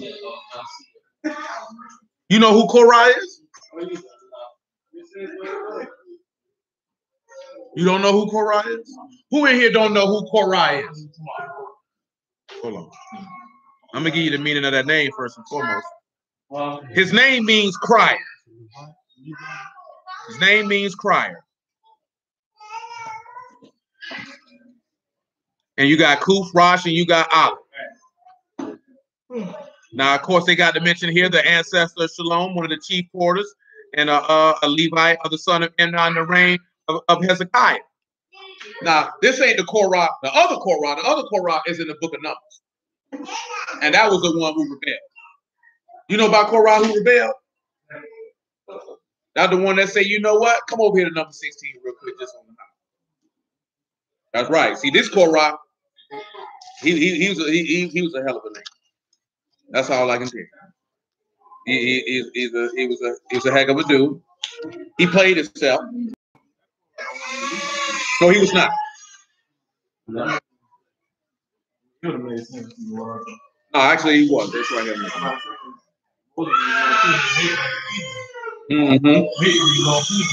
Number 16. Now, Korah, the son of Izhar, the son of Kohath, the son of Levi, and Dathan and Abiram, the sons of Elab, and On, the sons of Elab, the sons of Reuben, took men. Now, see, his name is spelled a little different. His is Korah. His name means bald. He's a bald man. Now, this is what he did, is he led a rebellion. Right here in verse 3, they gathered themselves together against Moses and said, you take too much upon yourselves, seeing we're holy, and you who is among us, why do you lift yourselves up above the congregation? But see, the names are spelled different. You got Korah and you have Korah. But when you look at it in English, you're going to think it's the same person. So these men in First Chronicles, they're not of the bloodline of Korah. Korah led a rebellion against Moses. And the earth swallowed them up. And he died, as he should have. Oh, yeah, but that was the story about him going down into the pit. No, he didn't go down into a pit. The earth swallowed him up. Yeah. He said, you know what? He said, if Yahuwah be with you, let the earth swallow you up. He said, if not, then we'll know. And the earth swallowed them niggas up. And everybody with him. Whole family. He had no lineage. Killed his sons, everybody with him. See, when Yahuwah want to get rid of you, he kill your whole bloodline. Sons of Korah no longer exist on the earth. Houses, goods, sons, daughters. Same thing happened to what's his name? You remember? Achan. Same thing happened to Achan. Wiped him out from under heaven. Anybody that piss against the wall? He wiped out all the Ahab's sons as well. Say, I'm going to kill everybody that piss against the wall. Anything they ever touched. And he did the same thing to Achan. In the book of Joshua. Killed everybody. Got him out of here. Come on back to First Chronicles chapter 9. But the reason I mention that because if you look in some of the songs, you'll see the son of the Korites. You'll see their names mentioned there. These are singers. Because we got to get to First Chronicles 15 before we get out of here. And I got time. I just have to give a bridge version of certain things. But notice that the sons of Korah were keepers of the entry of the gates of the tabernacle.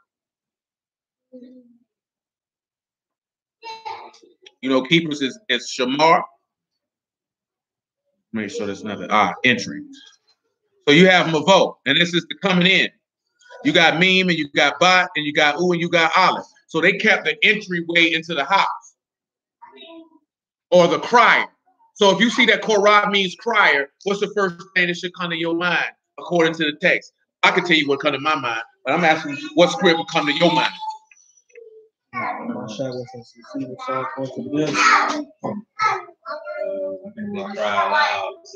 Because you think about Isaiah 58:1, cry loud, spare not. See, I think about the book of Proverbs when he say wisdom crieth in the street. And say, how long will you simple ones love simplicity? And the only ones who will come to the cry is the ones who his words will be pleasant to and his words will be plain because they have understanding. So the person who guards the entry of the gate is the crier. Or what are they crying? Isaiah 58:1 is definitely acceptable. They're crying out the word. Those who heard the call are the ones who are able to enter in. If you don't hear the call, you can't get in the house. Which takes us back to what I mentioned beforehand about, I And Brandon here say he think about Isaiah 40 with John the Baptist. And I can dig it. I can dig it. I can dig it. I lost my train of thought. Y'all went in. Well, cut it out. Cut it out. Cut it out. Cut it out. Fix your face. You weren't doing nothing but tearing it up. You must be asleep. Yeah, he just dropped that face in that car. That's sleep. But when you look at it, right? Oh, what I mentioned beforehand. Shut that door and you come knocking on the door and he say, depart from me, I don't know you, because you didn't hear the cry. Remember what he said? I called and they have not answered, and when I spake they did not hear. So he said, I'll choose for them their delusion. But let's continue. Now, I want to grab this word for service and make sure it's not what we've been looking at already. And it's Abador. So this is what the Korites were over. They were over the work of the service, and they were keepers of the gates of the tabernacle. They kept the gates of the house itself. Let's continue. And Phinehas, the son of Eleazar, was the ruler over them in time past, and Yahuwah was with them. And Zechariah, the son of Meshamiah, was the porter of the door of the tabernacle of the congregation. All these were chosen to be porters in the gates, were 212. And they were reckoned by the genealogy in their villages, whom David and Samuel the seer did ordain in their set office. So it was Samuel and David that set these men up. Because before Samuel and David, there was not a specific order that the priests operated in. We kind of looked at that last night, right? So they kind of did whatever it was that they was doing. Samuel and David came in and set it in and say, y'all gonna do this, y'all gonna do that, y'all gonna do this, y'all gonna do that, y'all gonna do this, y'all gonna do that. And remember, for what we looked at last night, that ties into what the Ruach say, right? Some will have the apostles, some will be prophets, some will be teachers, some will heal, some will have tongues, because everybody's setting their course according to the word. What is that? That's what you call structure, order. You know what I'm saying? Everybody has a set job to do. You don't have 15 people trying to do the same thing. This person doing this, that's more effective. Most people who have never structured an organization of any type have no understanding of why it is important for everybody to have a set task to do. You know what I'm saying? I don't need 5 people trying to do what an apostle do. I need them 3 to do that, and I need you to teach. I need you to prophesy. I need you to heal. The reason why a lot of people don't like to do that, it's no different when you look at a sports team. Everybody has a role to play if you want to win a championship. Most people don't win because most people don't want to play their position and play their role because they want to be the star of the team. You want to be seen. You want the accolades. That means 9 times out of 10, you're a loser. You know what I'm saying? Because you don't have the ability to come together with a group of people and work together in unison for the purpose of victory. When you're worrying about shine, this is why he told them, don't worry about who's the greatest among you. He that is greatest among you, let him be a servant. See, you worrying about the wrong thing. See, I'm going to honor all y'all regardless. Is you trying to win or is you trying to get some shine? That's why he told them that, because were they not arguing about who was the greatest? And what he came through and told them. Basically, I worry about the wrong thing. We trying to win. Ain't no trying. We gonna win. And if you don't want to play on the team, then I'll just get you out of here and I'll bring somebody who will play that role. Because everybody can't be the superstar on the team. You got to have role players in order to win. You got to play your role, you got to play your position, and you got to play it well. You got to be the best at it. And if you master your position, so you know a lot of people, like you said, people be coveting other people's gifts. You don't need to be coveting other people's gifts. If that's what Yahuwah gave him, that's what Yahuwah gave him. If Yahuwah told you to sit on your black behind and say that like he told John, he told him, telling Peter, what if I told him to sit here till I come? What would that do to you? Go do what I told you to do. So you ready to go do what he doing? That ain't got nothing to do with you. How about you just sit right here? But what do I get to do? Sit right here. Well, what does that do? That's what I want you to do. You have no idea why he would tell you to sit right there. You have no idea what he would use you for that. But you know why? People can't see that. Vainglory and pride. Because you want somebody to know your name. Man, who cares if a nigga know your name? Does Yahuwah know your name? So what if a million niggas know your name and Yahuwah don't know your name? What good is it if a million niggas know your name?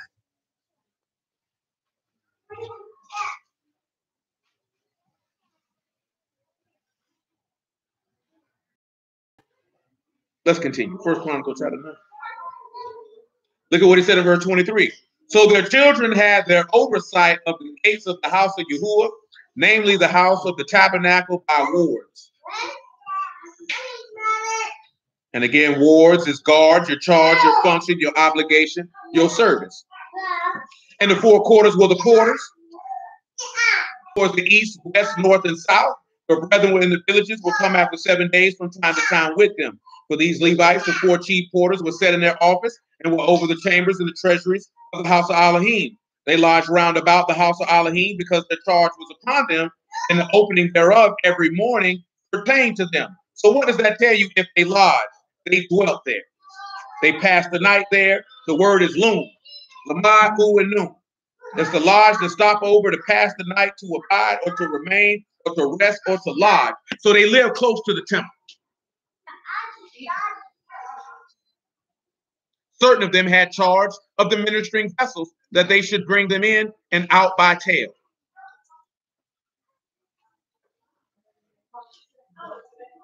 Tale is mispar, and that's number, or recounting, or relation. Verse 29, some of them were appointed to oversee the vessels and all the instruments of the sanctuary, the fine flour, the wine, the oil, the frankincense, the spices. Some of the priests made the ointment of the spices. Mattaniah, one of the Levites, who was the firstborn of Shalom the Korathite, has set the office over the things that were made in the pans. The other brethren of the sons of the Kohathites were over the shewbread to prepare it every Shabbat.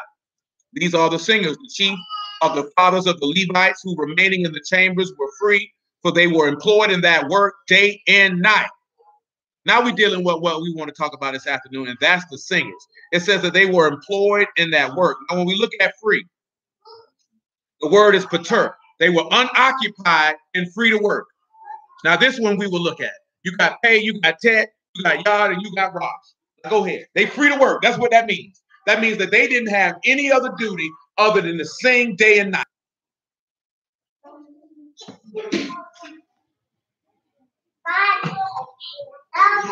You know what come to my mind that it's in like in the book of Acts? Y'all remember when they came to Peter them talking about the widows that wasn't getting fed? What Peter told them people? Yeah, he said, set some men over that work. He said, we'll maintain the prayer and the preaching of his word. You know why he told them that? Because we need to be free to work. I ain't got no time to be dealing with it. I got work to do. And if I'm over here ministering food, then I'm not free to work. You notice that these singers, they didn't have to do nothing that had to be done in that tabernacle. They were free to work. They were unoccupied. The whole particular job was to sing. Now remember, that word is sure for singing. That's being paired to the worship of the highest. Now what y'all got for that pay, that tet, that yard, and that rosh? I would tell you off the top that if you're going to come with that yard, you're going to have to go ahead and grab worship again. Don't have to grab worship again. Because when you're dealing with this here, the reason I want to go through this is one is part of the priest. And y'all know a lot of brews get offended at brews who want to do praise and worship. I don't understand it. I was just thinking about something that Big Boom had posted the other day, talking about somebody said they too churchy. You know what I'm saying? And I don't understand what that meant. I understood what it meant, but it don't make sense to me. Why would you be looking down on somebody because they choose to want to sing to Yahuwah for however long they choose to do that for? You know what I'm saying? That's their business. I don't get it twisted. You coming to get it.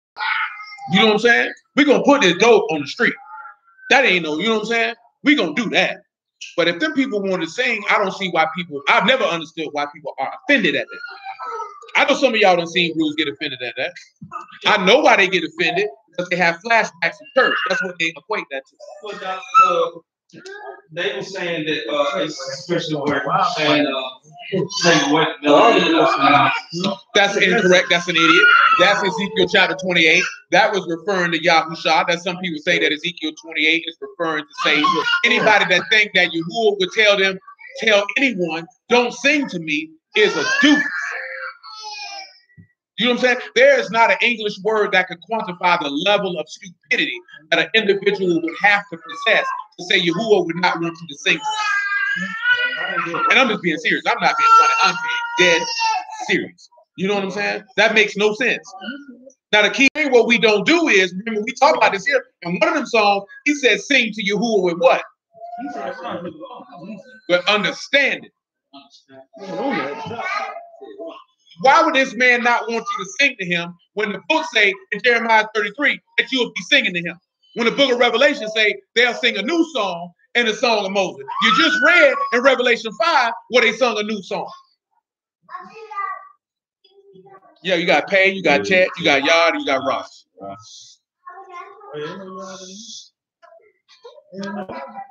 Oh yeah, that's all.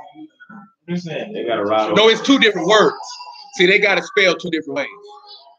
So you got one where the Yard is absent, and you got one that where it's present. No, so you weren't incorrect. No, I'm showing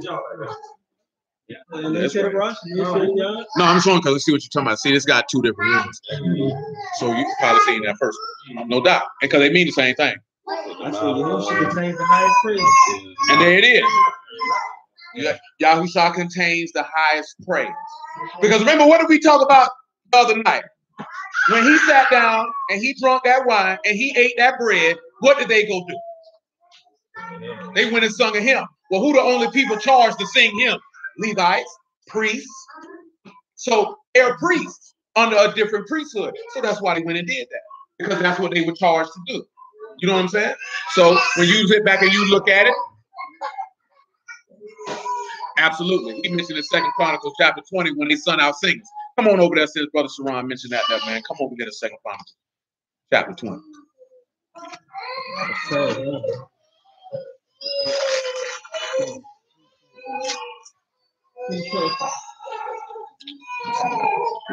There it is. Pick this up at about verse 17. 2 Chronicles chapter 20, verse 17. Ain't nothing wrong with it. You know what I'm saying? You know, a lot of instances, y'all know that we be pressed for time. You know what I'm saying? So if you're in a spot and you press for time, you can't spend 30 or 40 minutes on that. And y'all don't be on time. So if y'all was on time, then that could be done.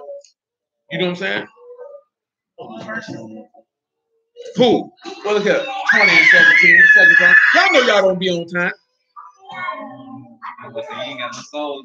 You ain't got no selection. I mean, that ain't stopping nobody. I don't know no songs to sing to you, but you ain't sit up there and say, let me get my windpipes in order and somebody me. You ain't do it. You got a selection. You got a selection of lyrics. No, remember that. Now remember that remember that nigga Ford said he wanted to write one. Nigga said, well, when you gonna write one? Nigga ain't never write it. Got a song? Yeah, big Brandon, big father. That's a defensive lineman right now. See, that nigga look like Larry Allen. I said, he know who that is. No, not Larry Allen. Please don't. That boy can't carry nothing. I can't sing unless you want the dead to be raised. You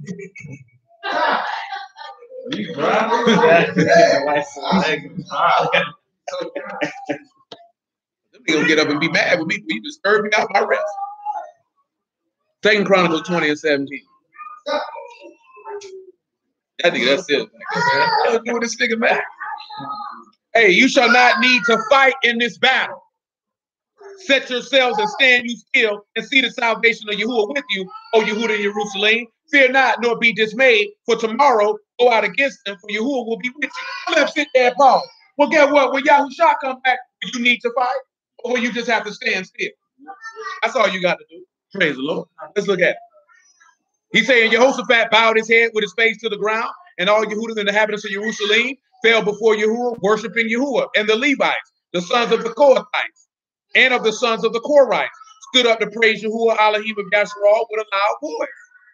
And they ran and rose early in the morning and went forth into the wilderness of Tekoa. And as they went forth, Jehoshaphat stood and said, Hear me, O Yehuda, and you inhabitants of Jerusalem. Believe in your Alahym, so shall you be established. Believe his prophets, and so shall you prosper. And when he had consulted with the people, he appointed singers unto Yahuwah, that they should praise Yahuwah, praise the beauty of Kadash, as they went out before the army, and to say, Hallelujah, for his mercy endure forever. So these niggas just be talking. You understand what I'm telling you? These niggas just be talking. Because he was getting ready to go to war. And he told him, go on out there and sing, man. All right. So, you know what I'm saying? It's nothing to be offended at. It's nothing to be offended at all. It's in the text. He set men over that specific cause. Guess what? That's their job. So what about the gospel? I mean, that's their particular, at the end of the day, he said to sing songs of praise. There's no such thing as gospel music. All because that's not good news music, if you will. Just like there's no such thing as truth music, as Hebrews like to make it. There's nothing but songs of praise or songs of worship. That's all that they are. Or you want me to get 22 for you, man? Come over to 2 Chronicles 20. You want verse 22. And when they began to sing and to praise Yahuwah, Yahuwah set an ambushments against the sons of Ammon and Moab and Mount Seir, which would come against Yehuda, and they were smitten. So as they began to sing, Yahuwah killed all the people. But yeah, man, what was saying? Like, yeah, but there's no such thing as truth music. Those are manly labels. It's just a song of praise, according to the text. That's all it is. I don't care if you're rapping it. I don't care if you're singing it. Doesn't matter. Doesn't matter if you call it a song, a spiritual song. At the end of the day, it's a song of praise. That's all that it is. Those are just labels that niggas can take to do something so they can monetize it. And that's their business if they want to monetize it. I'm not knocking anybody who seeks to monetize what they're doing. You know what I'm saying? Because you had to put time, effort, and possibly money into that. So if you decide that you want to monetize it, that's your business. Because ain't nowhere you will say you can't monetize no song. He never told you that. He appointed certain men in regards to the service to him that this is what they are to do. What you do outside of the tabernacle, that's your business. You know what I'm saying? You can't monetize it while you in the tabernacle. Oh, like y'all need to pay me $20 to sing this song. I say, nah, nigga, you wrong. You know what I'm saying? But if you outside that door and you say I'm making this music and I want to sell it, that's your business. You know what I'm saying? You got to look at everything. Everything relates to what you do when you inside his house, and then how you conduct yourself outside the house. If you choose not to sell it, that's your business. Just like Saran said, the workman is worthy of his hire. That's your business. You know what I'm saying? See, we be wilding out and be trying to do this, that, and the third. Because I'm gonna be honest with you, a lot of brews want to see you broke and struggling because they broke and struggling. The misery love company. You know what I'm saying? They struggling, they say they sorry, they lazy, so they want you to stay that way. But what did Paul tell you? He said, let every man work with his own hands. He may be able to give to a person who needs it. If everybody broke, how somebody gonna help somebody? If you need something to eat and I ain't got no money, I can't eat, you can't eat, everybody home. That makes no sense. You know what I'm saying? Dude, I'm just telling you, man, I don't mean you around here like, oh, I gotta be rich. But good Lord, son, if this man needed a sandwich, you'll at least be able to know, well, shoot, go get your son to eat, nigga, I got it. You know what I'm saying? You need your son to drink, boy, I got it. And the difference is, like we told you before, you ain't supposed to be pressed. Now I told you, the book tell you to give and seek nothing in return. If the person pay you back, they pay you back. You know what I'm talking about? But you ain't supposed to be pressed with it. And you're supposed to have enough common sense to know don't give what you don't got. And don't loan nobody. Give to them. Period. And the book tell you that. Don't be like, bro, let me borrow $20. Here's $20. You won't owe me nothing. If you pay me back, fine. If you don't, who cares? See, that saves you a lot of trouble. See, I learned that before the word. Don't lend nobody nothing. Because if you lend it, I mean you ain't got it to give. Give it to them. If they ask you for 500, but you only can spare 100, hey, here's 100. But what about when they say you look at hard? But I mean, again, that goes on back to the character of the person. Whether they pay it back or not ain't got nothing to do with me. If they pay it back, that's a sign of their character. That speaks to them. But you ain't got to give me nothing back because I'm not loaning you anything. I'm giving it to you. If you pay it back, again, that's a reflection of your. The difference is I'm not telling you I'm giving it to you. You know what I'm saying? You be like, bro, let me borrow $50. I'll give you $50. I ain't gonna tell you it's a loan because I'm not worried about if you pay it back to me. Because if I don't have it, I'm not gonna give it to you. Because I don't have it. You don't give people what you can't stand to lose. If you know you don't have it, because guess what? I told you this before. and we was raised this way. And Trick Daddy put it like this here. And nigga say, if I ain't got it, what, I ain't your dog no more? Well, if that's the case, nigga, I ain't got it then. Because if you get offended because you ask me for something and I say I ain't got it, you ain't my friend no way. Nigga, you don't owe me no explanation on why you ain't got it. You know why? Because I'm a man. You got bills. You didn't give it to me, that means you ain't got it. And you still my nigga, whether you give it to me or not. See, that's whole stuff. You feel entitled. You my nigga, you supposed to give me that. That's nigga pocket watch. You know what I'm saying? Two things a man ain't supposed to be doing. Swipe watching and pocket watching. Nigga, both of that junk. You know what I'm talking about?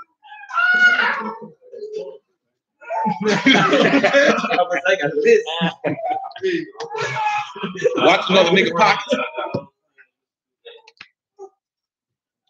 Nigga, we used to be selling. When we used to be hustling, bro. Dudes would see you catching serves, and dude be like, "Hey, bro, let me get $100." And be like, "Boy, I ain't got it." I just see you catch 15 serves. You's a whole nigga. You don't know what that man got to do with that money. You know what I'm saying? You over here counting his pockets, so you can ask him for something.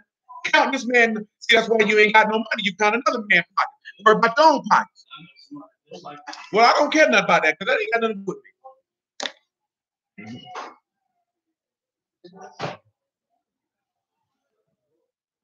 Back to 1 Chronicles chapter 9. I don't watch no pockets. I want to get in the bed. Don't lay on your belly. I bet his back was hurt. That nigga was in the bed looking like a beach whale.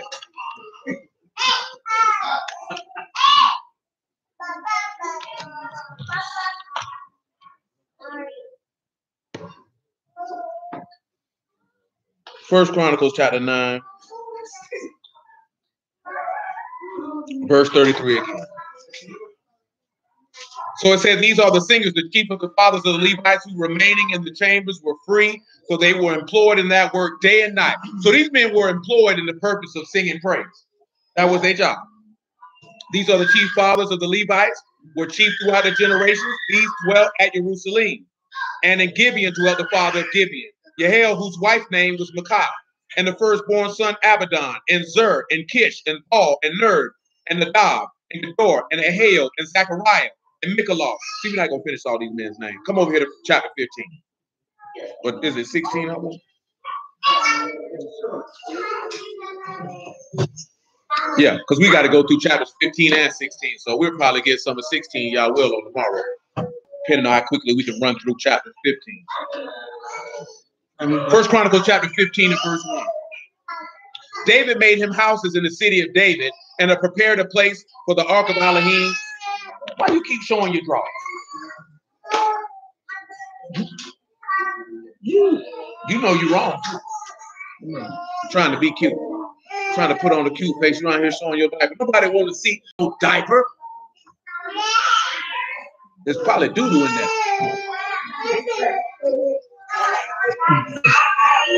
And saying David made him a house in the city of David and prepared a place for the ark of Alahym and pitched for a tent. Then David said, none ought to carry the ark of Alahym but the Levites. For him have Yahuwah chosen to carry the ark of Alahym and to minister unto him forever. So now let's pause. And let's look forward. Number one, who the only people supposed to carry the ark? And what's inside the ark? The covenant. So the Levites, the only ones supposed to be carrying that covenant and serving Yahuwah. But now let's look at the new covenant. So now it's whoever he chooses to be an apostle, a prophet, a pastor, an evangelist, a teacher. They carry that ark. And they serve him forever. But now let's take it even a step further. What did we read in Revelation 7 and 9? He said that we just read in Revelation 5, right? That you would become priests under him, correct? Now in Revelation 7, they said everybody they seen with white robes will be doing what? Serving at the altar or in the temple of Alahym. Is that what it said? Did we not read in Revelation 20? If you're part of the first resurrection, what will you be? I did, well, that too. Well, let's look at it. Revelation 20 verse. That too.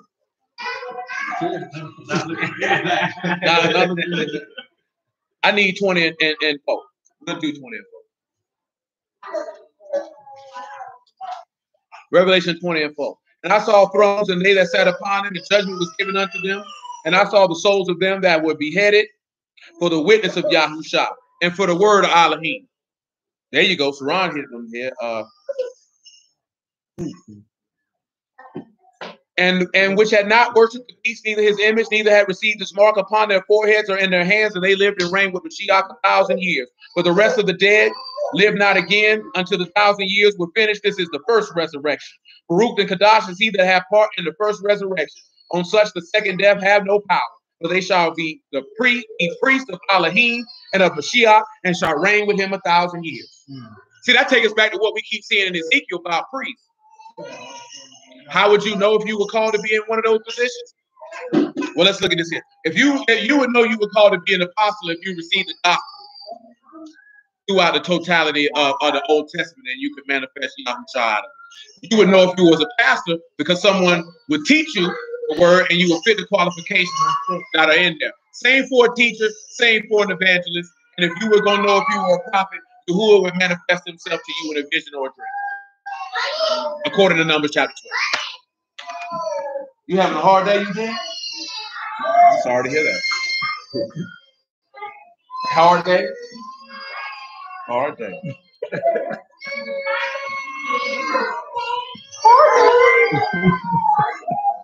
Hey, whatever get him to stop crying. It's automatic. He thought he thinking that's sweet. Come on back over here. So you see how that makes sense? So when he say Yahuwah have chosen, and he said there are many are called, but what? Few are chosen. The only people coming into the city, hold on. What he told you in Revelation 17, everybody that with him is called, faithful, and chosen. That's what he said, right? So when you turn around and you look at that, the people who gonna carry that covenant are the people who Yahuwah is chosen. I should say who Yahushua is chosen. Because he said, whomsoever I send, see who sent me. Stank, huh? I think someone's in there. Gotta wait. Someone's in there. It's a man. Sit down. Sit. Oh, Eugene's before you. You have to stand behind Eugene. Verse 3 of 1 Chronicles 15. And David gathered all Yasharal together. Huh? Oh, no, I thought you were saying. To bring up the ark of Yahuwah unto his place, which he had prepared for it. And David assembled the sons of Aaron, the Levites, of the sons of Kohath, Uriah the chief, and of his brethren 120. Of the sons of Merari, Asaiah the chief, and his brethren 120. Of the sons of Gershom, Joel the chief, and his brethren 130. Of the sons of Elalisaphan, Shemaiah the chief, and his brethren 200. Of the sons of Hebron, Eliah the chief, and his brethren 80. And of the sons of Uzziah and Aminadab the chief, and his brethren 112. David called for Zadok and Abiathar the priests, and for the Levites, for Uriah, Asaiah, Joel, Shemaiah, Eliah, and Aminadab. And he said unto them, you are the chief of your fathers, the Levites. Sanctify yourselves, both you and your brethren, that you may bring up the ark of Yahuwah, Alahym of Yasharal, unto the place that I prepared for it. See, a lot of times, a lot of people get messed up. See, you're trying to handle that covenant, and you ain't sanctified yourself to bring that up. What did he tell you in John 17 and 17, right? Sanctify them with your truth. The word is truth. I sanctify myself by the truth. They might sanctify themselves by the truth. See, you can't pick up the faith. Remember what I told you in Psalms 50, who are you to take my covenant in your mouth, seeing that you cast my words behind your back? Ain't that what he said in Psalm 50? I'm not going to get it. You read that in your own time. You know what I'm talking about? So when you turn around and you look at this here, because look at the next verse that we're about to read in verse 13. He say, because you did it not at the first, Yahuwah Alahym made a breach upon us, for we saw them not after the due order. You remember that? That's in the book of Samuel, right? When the dude died, when he touched it, because they did it how they wanted to do it. They didn't do it how he said to do it. You got to do it how he said to do it. So how do we look at that in the due order? It's mishpat, or according to the due judgment. Because Yahuwah had already set the judgment. So you can't serve Yahuwah how you want to. See, that's why we get the word bad now, because people are not administering the ark of the covenant according to the due order. See, you're not an apostle, you're not a prophet, you're not a pastor, you're not an evangelist, you're not a teacher. You sat at the house, you felt you knew something, you want to pick up the covenant, not after the due judgment, and now people are dying because of it. That's why I told you that last night. I've been telling you that for years, and that's just my. I need niggas trash. Like dudes really don't know what they be talking about, and see, dudes really look at it like people want people to come see them. It's not about people coming to see you. It's about these dudes don't know what they talking about. Do you know how detrimental that is to hear the word of salvation from somebody they don't know what they talking about? You know what I'm saying? That's detrimental. Y'all know people who you know done talk the word and you know that nigga ain't know what he was talking about. You know what I'm saying? Like straight up and down. I done had men come tell me, boy, I want to teach, boy, but I don't know what I'm talking about. So why would I let you do that? Why would I let you do that? Didn't I just tell you about something? Not saying that you said that. Didn't I just tell you about something like that last week? Like, I can't in good conscience sit you right here and you don't know what you're talking about. And you telling me you don't know what you're talking about. Or the fact that I didn't even see if you knew what you were talking about. Because that's a process. As we read it last night. What about them bishops? What did it say? As they were what? As they were taught. That's why he said you can't even be a pastor if you're new to the word. Somebody, you have to be taught. Because if you don't know what you're talking about, you're going to get lifted up in pride and you're going to come in condemnation of the devil. And now you're going to be condemned. Should have sat you behind down somewhere. You know what I'm saying? But guess what, though? This generation now, as I done told you before, Holy Spirit, my teacher, I don't need nobody to teach me this, that, there, and the third. And how we going to stop these bad doctrines? I ain't going to stop. Ain't nobody died to stop it. When you ever seen Yahuwah say, let me stop bad doctrines? He said, let them go. He said they ran. I ain't sent them. They say they done spoke. I ain't told them nothing. He didn't say go out there and stop the doctrines. He said go out there and preach my word. They'll get exposed. See, that's a feminine mindset that you feel like you got to stop everything. A man already know if you're a man, you're gonna shine as a man irregardless. I don't care what they're over there doing. You know what I'm saying? If they over there doing this and doing that and doing this, it don't make no difference. Yahushua told you, he said, if you don't believe me for my words, believe me for my words. You're going to know I'm Alahym as soon as I step on the scene. Ain't that what he told you in 1 Corinthians? That a man fall down and say as the truth, Alahym is in you? But what most brews say, we got to destroy these doctrines. That's feminine stuff. You want to argue and go back and forth. It don't lead to godly edifying. I ain't got no time to argue with no man. Argue with somebody in there. What am I arguing with you for? She finna come out of there. What am I arguing with you for? When did you see Yahushua walk around saying, let me destroy the doctrines of the scribes? When they came up on him inside them, he went ahead and punched. He was so focused on the people who needed salvation, he wasn't concerned with somebody who didn't know what they were talking about. You know what I'm saying? That's what we get messed up at. Do you really care about people being saved, or is you worried about what somebody's talking about? So what if a nigga believe he could have 7 wives? Why do you care? Go teach what the man gave you to teach, unless he didn't give you nothing. That's why I be telling you. How is 2020 and dudes still talking about the same thing they were talking about in 2015? You was not with you. Ain't no way in the world. It's 2020 and you still talking about how many wives you can get. You still talking about when does the day start? What day the Sabbath on? You mean to tell me that all the wisdom and understanding that Yahuwah got to give, that's all they gave you, my nigga? All right, I'm good. I don't want to hear nothing you talking about. Not nary word. You know what I'm saying? Not nary word. I can't think of niggas. Well, niggas don't talk about that chart. I thank the Lord for that. You know what I'm saying? I thank the Lord for that. What?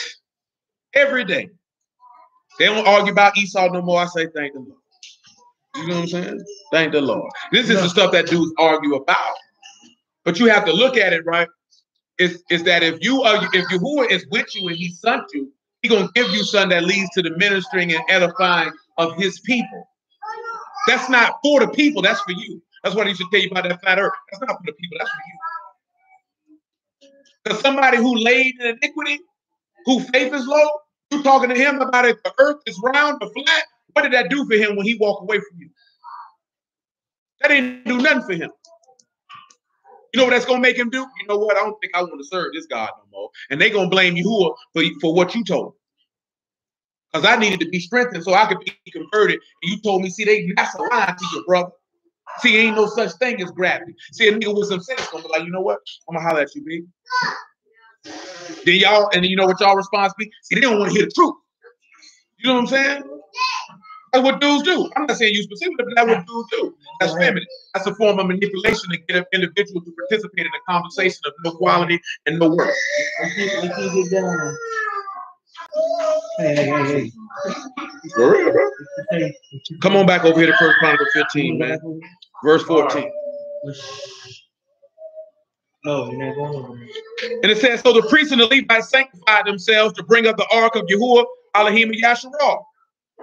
And the sons of the Levites, I missed my verse. Hold on. And the sons of the Levites bear the ark of Alahym upon their shoulders with the staves thereon, as Moses commanded according to the word of Yahuwah. And David spake to the chief of the Levites to appoint their brethren to be singers with instruments of music, psalteries, harps, cymbals, sounding, lifting up the voice with joy.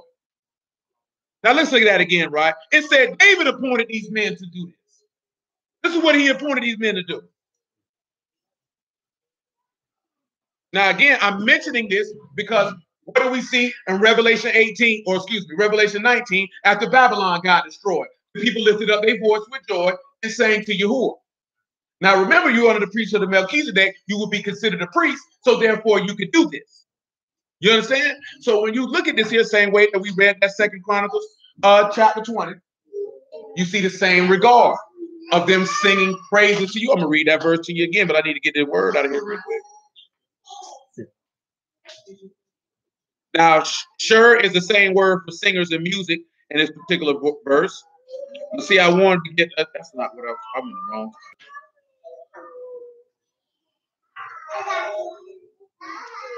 My bad. That was in the wrong spot. Oh, I wasn't. I just overlooked it. Now, when we look at psalteries, right, it's navel, and it's the same word that was used for skin bag or pitcher or earthen vessel. But of course, we're not using that there. But you know, it's a harp, it's a flute, it's a musical instrument. You got noon, bot, and lamad. You can go ahead. Noon, bot, and lamad. That's what you got for psalteries. But it means instrument. Yeah, it means musical instrument, but it also depending on. You can see it in another verse, and it being a skin bag or earthen vessel. Because I think we've used it before in regards to an earthen vessel. Noon, bot, and lamad. Yes. Oh, you didn't say that? Okay. Oh, you say it's still deaf to, so it's still deaf to the nations. It's the same thing that people out here teaching now. You need to get you some land, and you need to do this, and you need to do that. And that man ain't tell you to teach that. Put it in trash. Put it in trash. I said the son to teach your life. The son to teach your life? Well, that's what he said that them songs would do, wouldn't it? Notice that he said to lift up your voice with joy. Let's look at verse 17 of 1 Chronicles 15. So the Levites appointed Heman, the son of Joel, and of his brethren, Asaph, the son of Berekah, the sons of Merari, their brethren, Ethan, the son of Cushah, and of their brethren of the second degree. Now, of course, second degree is not in there. It's double or repetition, or second quarter, or district, or second in order. That takes us back to the courses of the. Do y'all remember how many courses of order there was in Chronicles? It was 24. You had 24 different orders, if my memory serves me correctly. Let me verify that for you. If my memory serves me correctly, it was 24.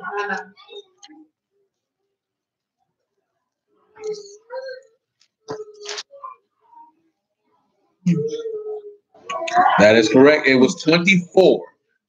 24 courses of the Levites. So this particular man is of the second order, not second degree. And they try to tell you that's masonry. When you deal with old smarty art, nigga, that's what he gonna try to tell you. But that's not what it say, because degree is not there. It just means second order. And with them, their brethren of the second degree, Zechariah, Ben, Yeziel, Sheremoth, Yehiel, Uni, Elab, Benaiah, Messiah, Matthiah, Eliphel, Mechaniah, Obed-Edom, Jael, the porters. So the singers were Heman, Asaph, and Ethan, and were appointed to sound with the cymbals of brass. Now, I was locked up in prison with a dude named, when I first seen his name on his name tag, I thought his name was He-Man. You know what I'm saying? And he was like, no, it's Heman. Come from the Bible. I'm like, okay, did not know that. You know what I'm saying? But it means faithful. You should know that because the Aman is in there. It means faithful. So you look at one of the first people who sing praise is somebody who's faithful. You got Asah, who again is the gatherer, and then you got Athan, which is enduring. So what do you have? You have a faithful or an enduring faithful gatherer. Look at the sit back and just take that in for a moment and think about that. Because you know Yahushua said that he's the faithful witness. You understand? And you know that he's gonna gather. We talked about that last week with Judah. Proverbs 3, like you said, you got gather them in my hand. That's what it was. That's why I'm trying to praise the Lamb. I appreciate you on that. When he's talking about gathering the wind in his fist. These are the singers now. Now let's look at Zechariah and the rest of these men who were singing with. Well, thank you for sharing, sir. Okay. Oh, you excited? Okay. Now, of course, Zechariah is Yahuwah remembers. Aziel is whom Alahym comforts.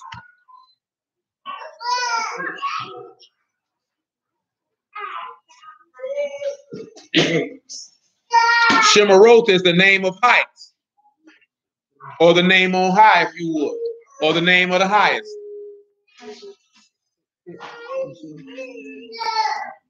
Uni is afflicted.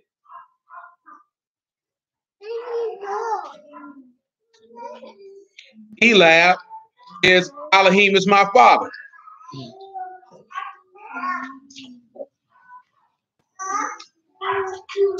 Messiah is the work of Yahuwah. Now we could go through all of these here, but probably not today. We probably have to double back. Benaiah is Yahuwah is built, or Yahuwah is built up. And these are the ones who played on the psalteries, on the Alamoth. And of course, Alamoth is a psalm reading and also means a young woman. But nevertheless, we can't get through all these names today. And then you got Mattiah and Eliphel and Mechaniah and Obed-Edom and Jael and Azariah with the harps on the Sheminith to excel. And Caniah, the chief of the Levites, was for song. He instructed about the song because he was skillful. Now we got one specific man who was the chief of all the Levites, Caniah, who Yahuwah has established. He was for the song. The word for song here is Masah, which is a load-bearing tribute or a burden. So who Yahuwah has established is for a burden. Now what does that tell you? He was instructed about the song, which is Yasar, and Masah is the song again, and skillful is the word for understanding. So now you can sit back and you look at Caniah, and we can begin to understand that he's probably not telling you about singing no song. Because he didn't use the word for song here. He used the word for load or burden. The one who Yahuwah has established is the chief of the Levites, was for the song, and he was instructed about the song, and he was skillful. Now, of course, instruct about the song here is Yasar, and that is to admonish or to discipline or correct or to chasten. Well, let's take a look at it. Grab a couple places. Absolutely, all about Yahushua and the names. We just don't have enough time this afternoon to do them. But Yahuwah willing, I'll slide them in there on tomorrow, and if not, later on in the week. Muffin Man, Matthew 26 or 27. Muffin Man bugging out. Muffin Man be getting bad attitude.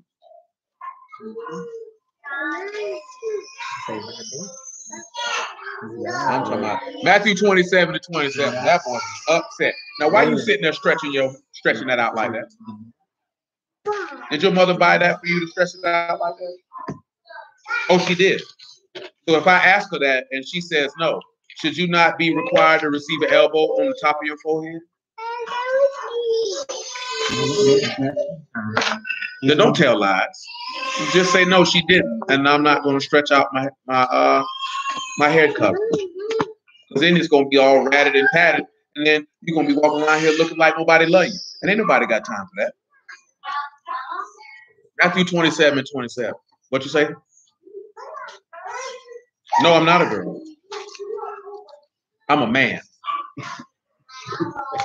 You a boy. He is. He's a young man.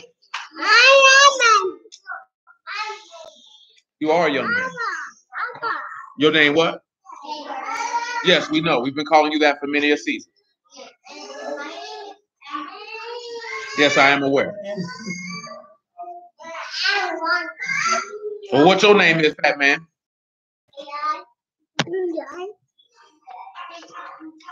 But you're not fat man. He's fat man.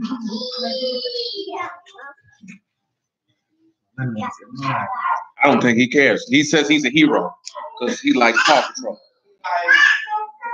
I don't like Paw Patrol. Matthew 20, 27, 27. Then the soldiers of the governor took Yahushua into the common hall and gathered unto him the whole band of soldiers. And they stripped him and put on him a scarlet robe.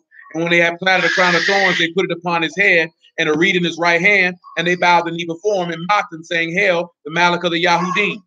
And then they spit upon him and took the reed and smote him on the head.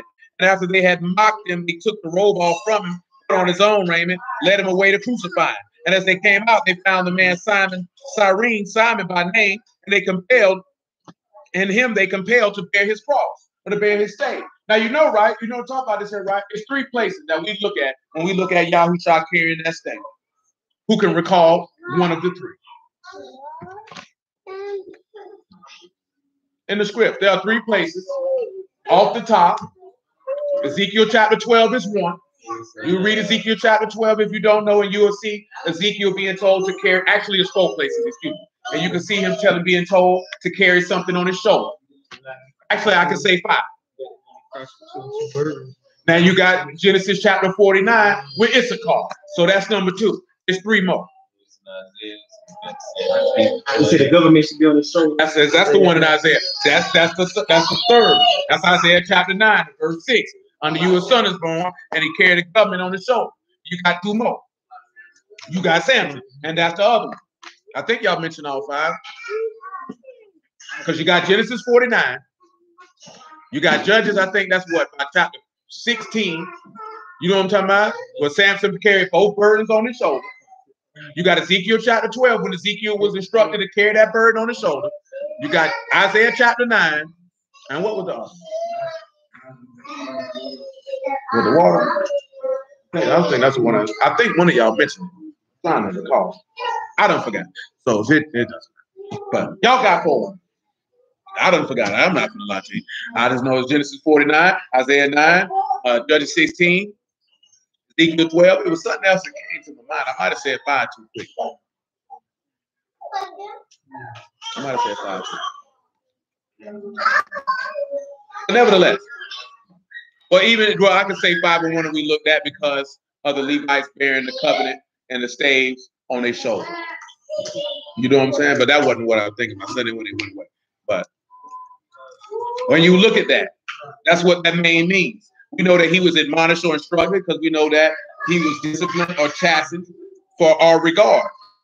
And that's how you sing a new song. Because you got songs that are going to be sung in Revelation 14, about 144,000. You got a new song of Moses at Revelation 15 tell you you're going to sing. Because the first song of Moses is a song about redemption.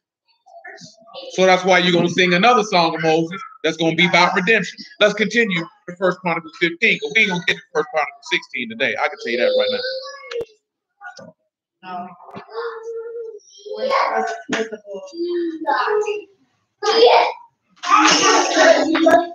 But notice that when he said he was skillful, right, again, that's the word I missed. That he had understanding and discernment. That's what, remember, it says, Caniah, the chief of the Levites, was for burdens. He was disciplined about the burden because he understood. That's what it says. I'm going to say that to you again. This 1 Chronicles chapter 15, verse 22. Caniah, or Yahuwah, has established, and you know Yahushua was established from what? The foundation of the world, that he would be slain. He was the chief of the Levites. He was for a burden.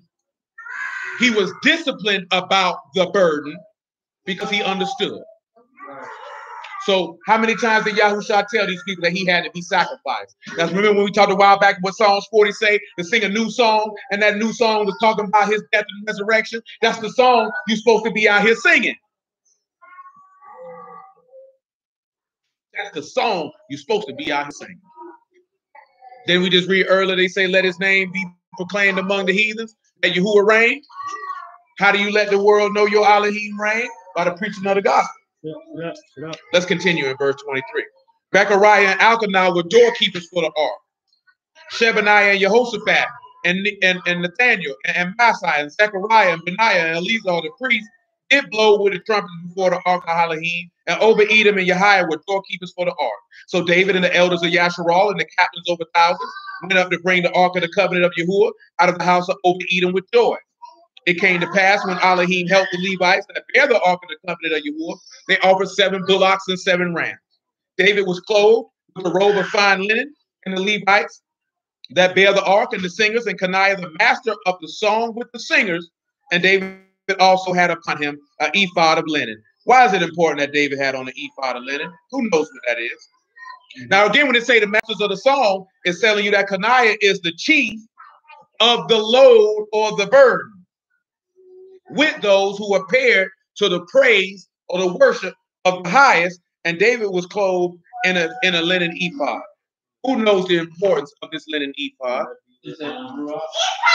I'm talking about according to the text. That's a priest garment. Yeah, high priest garment, to be specific. You know what I'm saying? That's not a garment that anybody can go put on. That's a high priest garment. You know what I'm talking about? Come to Exodus chapter 28 if I'm not mistaken. So the reason why I mention that, because if David has on the garment of a high priest, then there's an underlying message that is being expounded of the priesthood of Melchizedek. And the one who is leading the bringing up of the covenant and leading the praise is a king and a priest at the same time. That'd be like the reason why Mashal left that one. Yeah, he left a linen. Now, when we look at that with him putting on that linen garment, because we didn't deal with that, it's been a long time. That was showing that he was a high priest and what he was putting on the Ruach and putting on the order of Melchizedek and going to perform the office of that priesthood, only because he was sacrificed according to the workers. Guess what? Who asked for him to be killed? The priests and the scribes. And who the only ones who can do the sacrifice? And that's why they the ones who asked for him to be killed, because he gonna be killed according to this law. You know what I'm talking about? They're gonna do it the exact same way. It's gonna be done according to the order of Aaron, so that we can discard the order of Aaron and turn around and deal with this order of Melchizedek, which is a commandment of endless life. And that go back to what she mentioned last night. We learned about a bloodline that's polluted. This flesh, because it returns back to dust. You will see corruption.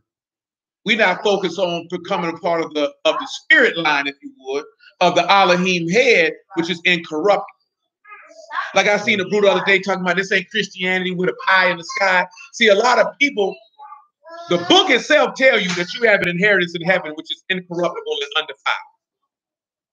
People take that as being that's a pie in the sky, because they want what they want right now, because they don't really believe that there's something coming after. See, we don't believe that we're going to die and go to heaven and float, and I'm going to get this and I'm going to get that. But this man told us that he would put his tabernacle on earth and he would dwell with us and he would be our Alahym and we would be his people. He said that he would build a city, and that city would have streets of gold made out of pure gold that looked like transparent glass. We just read last night about where the land was stretched from. So it boils down to that people don't really believe in what the man has promised. They don't really believe in what he's promised, so they don't have a hope for it. That's why he said, without faith, it's impossible to please him, because you must believe that he is a rewarder of those who diligently seek him. Exodus 28:31. Because I know some of y'all don't know about this road. Huh? You can look at it in that fashion.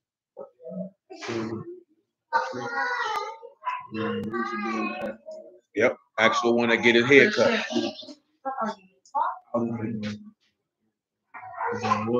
It's got to. Specific, all the way live. He gonna get sacrificed, just like the law say he gonna be sacrificed. You know what I'm saying?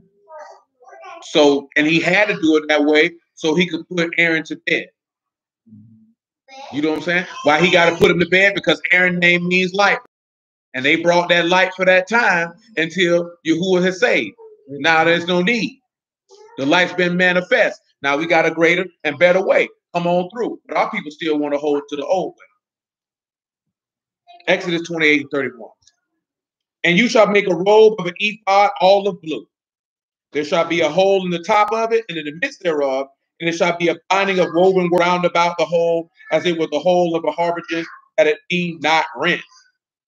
And beneath upon the hem of it shall you make pomegranates of blue, purple, scarlet, round about the hem thereof, and bells of gold between them round about, a golden bell of a pomegranate, a golden bell and a pomegranate upon the hem of the robe round about. Now we read it. This is exactly what David got on. Now look who this is for. It shall be upon Aaron to serve, and his sound shall be heard when he go into the Kadash place before Yahuwah, and when he come out, that he die not. And you shall make a plate of pure gold, engrave upon it, like the engravings of a signet, Kadash to Yahuwah. So when you got that robe on, it say that you set apart to Yahuwah. And what does the book tell you to always what? Make sure your garments be white, right? What do he say that the fine linen is what? The righteousness of the saints, which is representative of the Ruach, which means you would be what? Kadash to Yahuwah, which means you would be a priest after the order of Melchizedek, and that's why you need to put that garment up. But let's continue. And you shall put it upon a blue lace, that it may be upon the mitre, upon the forefront of the mitre it shall be, and it shall be upon Aaron's forehead, that Aaron may bear the iniquity of Kadash things, which the sons of Yasharal shall hallow in all their Kadash gifts. And it shall always be upon his forehead, that they may be accepted before Yahuwah. And you shall embroider the coat of fine linen, and you shall make the mitre of fine linen, and you shall make the girdle of needlework. For Aaron's sons you shall make coats, and you shall make with them girdles and bonnets, and you shall make them for esteem and for beauty. And you shall put them upon Aaron your brother and his sons with him, and you shall anoint them and consecrate them and sanctify them, that they may minister unto me in the priest's office. Now, according to this law, David ain't had no business with that on. You know, a lot of people like to grab this verse too to say David prayed with his head covered. They don't say nothing about him praying. Do it say anything in there about him praying? They say they went up on that mountain to go praise Yahuwah, and he had a linen ephod on. That's what it said. But you got to ask yourself, why does the beloved have on a high priest garment? Because he was pointing to you, pointing to Mashiach, but most importantly, he was pointing to the order of Melchizedek, king and priest at the same time. And the king and priest at the same time who sings praises to his Alahym. Let's finish this out and 1 Chronicles 15. Y'all willing, we'll do 16 on tomorrow. We're in verse 28. Thus all Yasharal brought up the ark of the covenant of Yahuwah with shouting, with the sound of the cornet, with trumpets, with cymbals, making a noise with psaltery and harps. And it came to pass as the ark of the covenant of Yahuwah came into the city of David, that Michal, the daughter of Saul, looking out the window, saw King David dancing and playing, and she despised him in her heart. Ain't that something? Ain't that something? She seen them praising Yahuwah, and she hated him for it.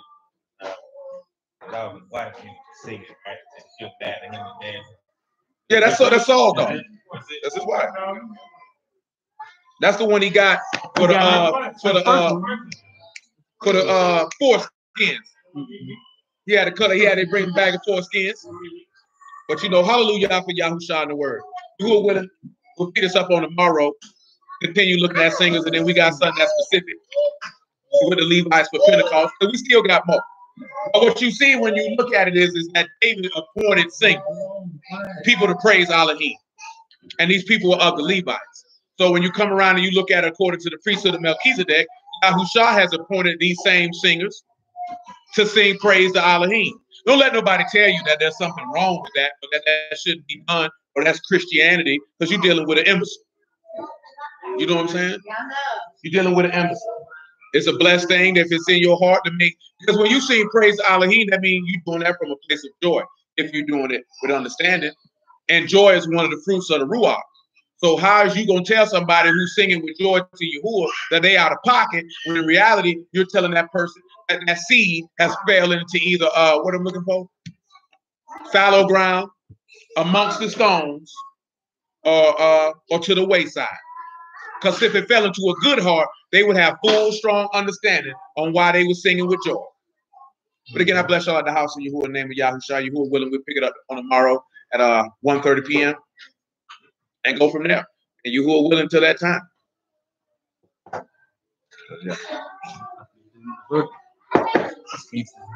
Yeah, I didn't think I would take that long on chapter 9.